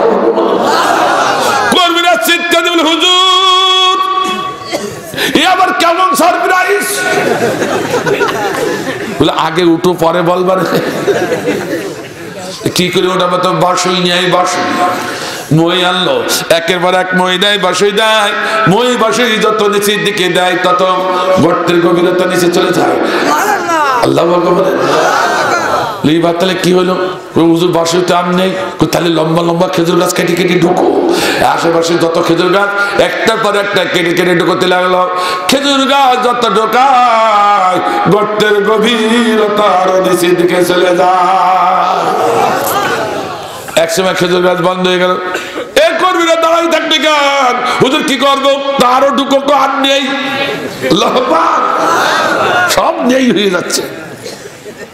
তাহলে দড়া নিয়ে দড়া আরম্ভ করে। তখন বল প্রতিযোগিতা, ছোট বল প্রতিযোগিতা, ওর দড়া টানাটানি করতো। এখনো অনেকে হয়তো দেখেছেন দড়া টানাটানি। এই জন্য প্রত্যেকটা ঘরেই দড়া ছিল। ও সব দড়া নিয়ে আসতো, একটার পর একটা জোড়া দেয়, দড়া নিচে নামায়। যত নিচে যায় তত গর্তের গভীরতা আরো নিচে চলে যায়। আল্লাহ আরো আল্লাহ বাবা, খেলা কার? আরো জনে বলুন। আল্লাহ বলছেন, এই আবু জাহেল তো তুই এমনি মারবো না, এমনি মারলে হঠাৎ করে গলা টিপে ধরে মেরে ফেললি তো হয়ে গেল, তুই তো টের ফেলি না, তোর একটু জিতাই জিতাই মারবো, কষ্টটা যাতে বেশি অনুভব করে। আল্লাহ সে আল্লাহ কি এখন আছে? খুব খেয়াল করে দেখবেন, সে আল্লাহকে খেলাও খেলছে। কথা কথা তোর কুনায় ফেলি মারবো না, ঘরের কুনায় মারবো না, বাড়ির কুনায় মারবো না। বেশি বাড়াবাড়ি যে বেশি করবি, গোটা বিশ্বের সম্মুখে তোর তুলি ধর্ম আর দেখাবো এই সেই ব্যক্তি। কথা কথা ধন্যবাদ। এবার গেল দড়া দিদি, দড়া আর দেয় না। এবার অনুসারীরা ব্যাপার কি? হুজুর দড়া নেই, কি করবো? রাবুজাল তো বুদ্ধিজীবী, ইসলাম বিরোধী বুদ্ধিজীবী, ঠিক কিনা? ওর তো মাথায় ফেরেন। বলছে ব্যাপারটা কি? বাসই শেষ, বাসই নেই, আবার খেজুর গাছ নেই, দড়াও নেই, সব তো নেই হচ্ছে। তাহলে হইলটা কি? অমনি মুরাকাবা। কি কাবা? আমার দেশের মুরাকাবা না? কথা কন না কেন? আমি কিন্তু হক্কানি পীরদের বিরুদ্ধে কথা বলছি না, হক্কানি পীরদের পরে শ্রদ্ধারকে কথা বলছি। কারণ হক্কানি ওলি, হক্কানি পীর যদি বাংলার জমিনে না আসতো, বাংলার জমিনে মুসলমানরা টুপি পাঞ্জাবি পরার শিখতো না, ঠিক না? হক্কানি পীর শাহজালাল রহমাতুল্লাহ আলাইহি যদি সিলেটের বুকে না আসতেন, অত্যাচারী বাচ্চা গোবিন্দ করে টাইট করা যেত না। তাই বলে দেওয়ানবাগি উনি বললো আমার কাছে আল্লাহ কুরআন নাজিল করেছে। সুবহানাল্লাহ বলবেন না নাউজুবিল্লাহ বলবেন? একটু জোরে কর না, জোরে বলে। এই রকম পীরকে দড়া দিয়ে আম গাছে বেঁধে খেজুরের কাঁটা ফুটাতে হবে ততক্ষণ যতক্ষণ সত্য কথা স্বীকার না করবে, ঠিক না? এসব ভণ্ডের বাবার বাবা।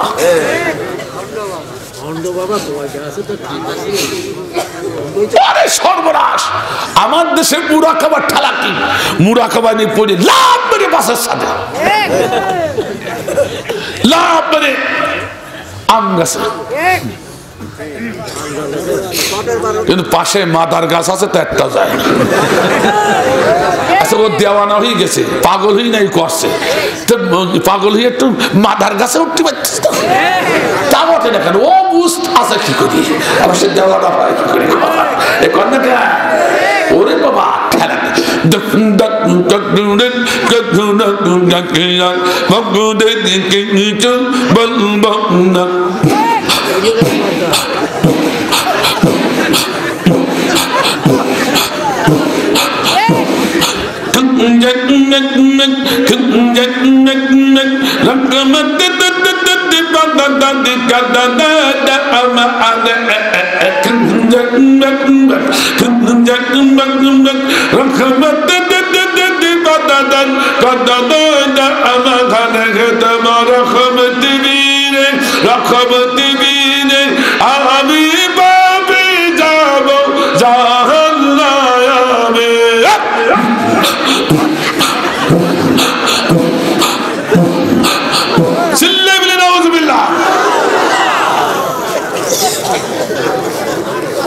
জিকিরটা ঠিক ছিল, কথা খুব খারাপ। এই এখন ব্যাখ্যা করার সময় নেই।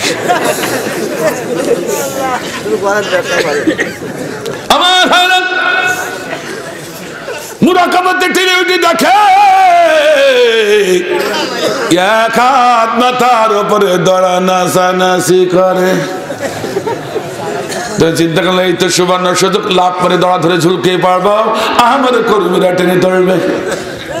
আমি যে লাভ করে দড়া ধরতে গেছে, দড়া লাভ মেরে পিছনে, আবার ঘুরি যে পিছনে ধরতে গেছে, আবার লাভ মেরে সম্মুখে। অমনি আবুদল লেগে গেল, আর কত সময় সহ্য করবে? এ কর্মীরা হুজুর কি বলছেন, ও দড়া নাচাস কেন? কর্মীরা বলে, হুজুর দড়া তো আমরা নাচাই না, দড়া যে নিজে নিজে নাচে। আল্লাহু আকবার। আমার ভাইজান, এখনো সময় আছে, ফিরে এসো। ইসলাম নেই, দেশে নায়েবে রাসূল নেই, ষড়যন্ত্র করো না, বিশ্ব নন্দিত আলেমের বিরুদ্ধে ষড়যন্ত্র করো না। এখনো সময় আছে, ফিরে এসো। এমন একদিন আসবে দড়া খুঁজে পাবে না।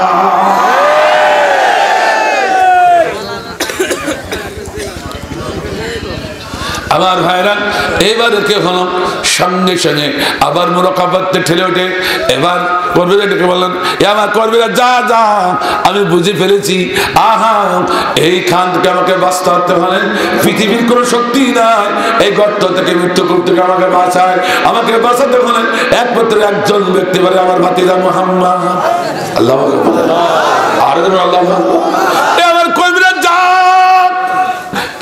কেউ পারবে না, আমি বুঝেছি, আমার ভাতিজা মুহাম্মদকে নিয়ে হুজুর যাকে মারবার জন্য মৃত্যুকূপ তৈরি করলে আবার তারে নিয়ে আসবো, আগে নিয়ে পরে বলবো না। আমার ভাইজান তাই তো বলতে চাচ্ছে, ও ভাই রাগ করে না, কেউ কথা শুনে রাগ করে না, যা বলেছি কোরআনের খাতিরে বলেছি, আপনার সাথে কোনো জ্ঞান জান নাই। বুকে হাত দিয়ে দেখেন, বিদেশের বন্ধুদের সঙ্গে হাত মেলাইয়া যখন এদেশে তোমার মুসলিম ভাইকে তুমি হত্যা করলে গো ভাগ, তুমি শুনে রাখো, বিবাদ মুসিবত যখন আসবে, বিদেশি বললো তোমার পাশে থাকবে না, এই বাংলাদেশের মুসলমানরাই তোমার পাশে থাকবে। ঠিক না?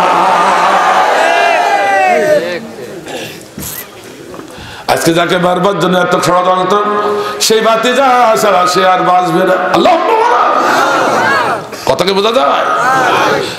সঙ্গে সঙ্গে আল্লাহ নবীকে সংবাদ দিলে, আল্লাহ নবী হাজির। হাজির বলে, চাচা এই অবস্থা কেন? এ ভাতিজা সত্য কথা, সব কথা খুলে বললো, তোমাকে মারবার জন্য খুঁজছে, কিন্তু এখন আমার দিব্যি জ্ঞান ফিরে পেয়েছি, আমি বুঝেছি, চোখের পানি ছেড়ে রেখে আছে, আমি বুঝেছি এই দেশে শান্তি আনতে পারে, এই দেশটাকে সুন্দর করে চালাতে পারে, আমার দ্বারা সম্ভব না, আমার ভাতিজার নেতৃত্ব ছাড়া চলবে না। আল্লাহু আকবার।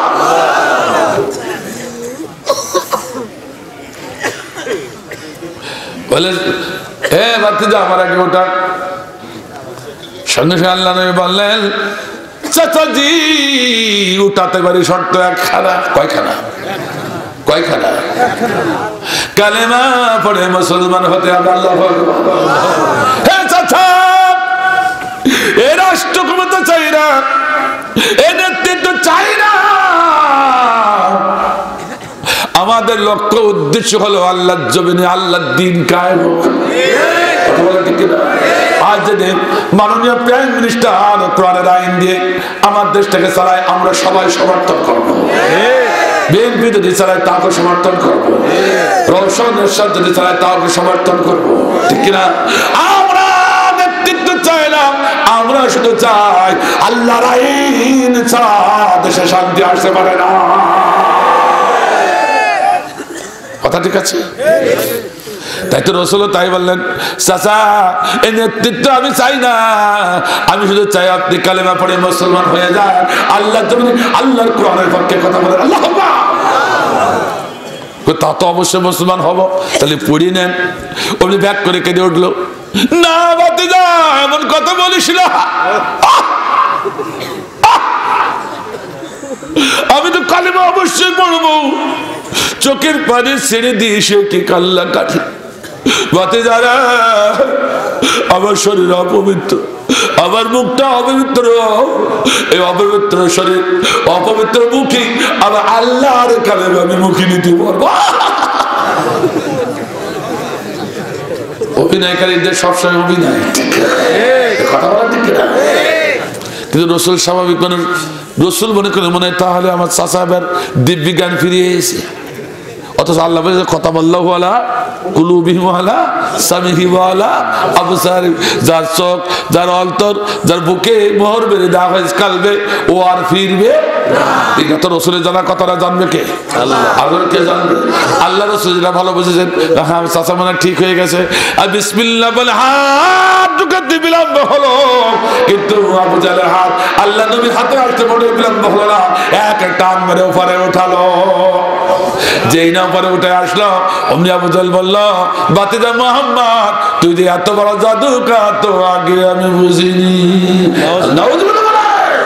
যাদের কপালে হিদায়াত দেয় তাদের এই অবস্থা হয়, ঠিক না? ঠিক না আমার ভাইজান? আল্লাহ আমাদের কবুল করে সঠিক মুস্তারি সালাত তৌফিক দান করুন।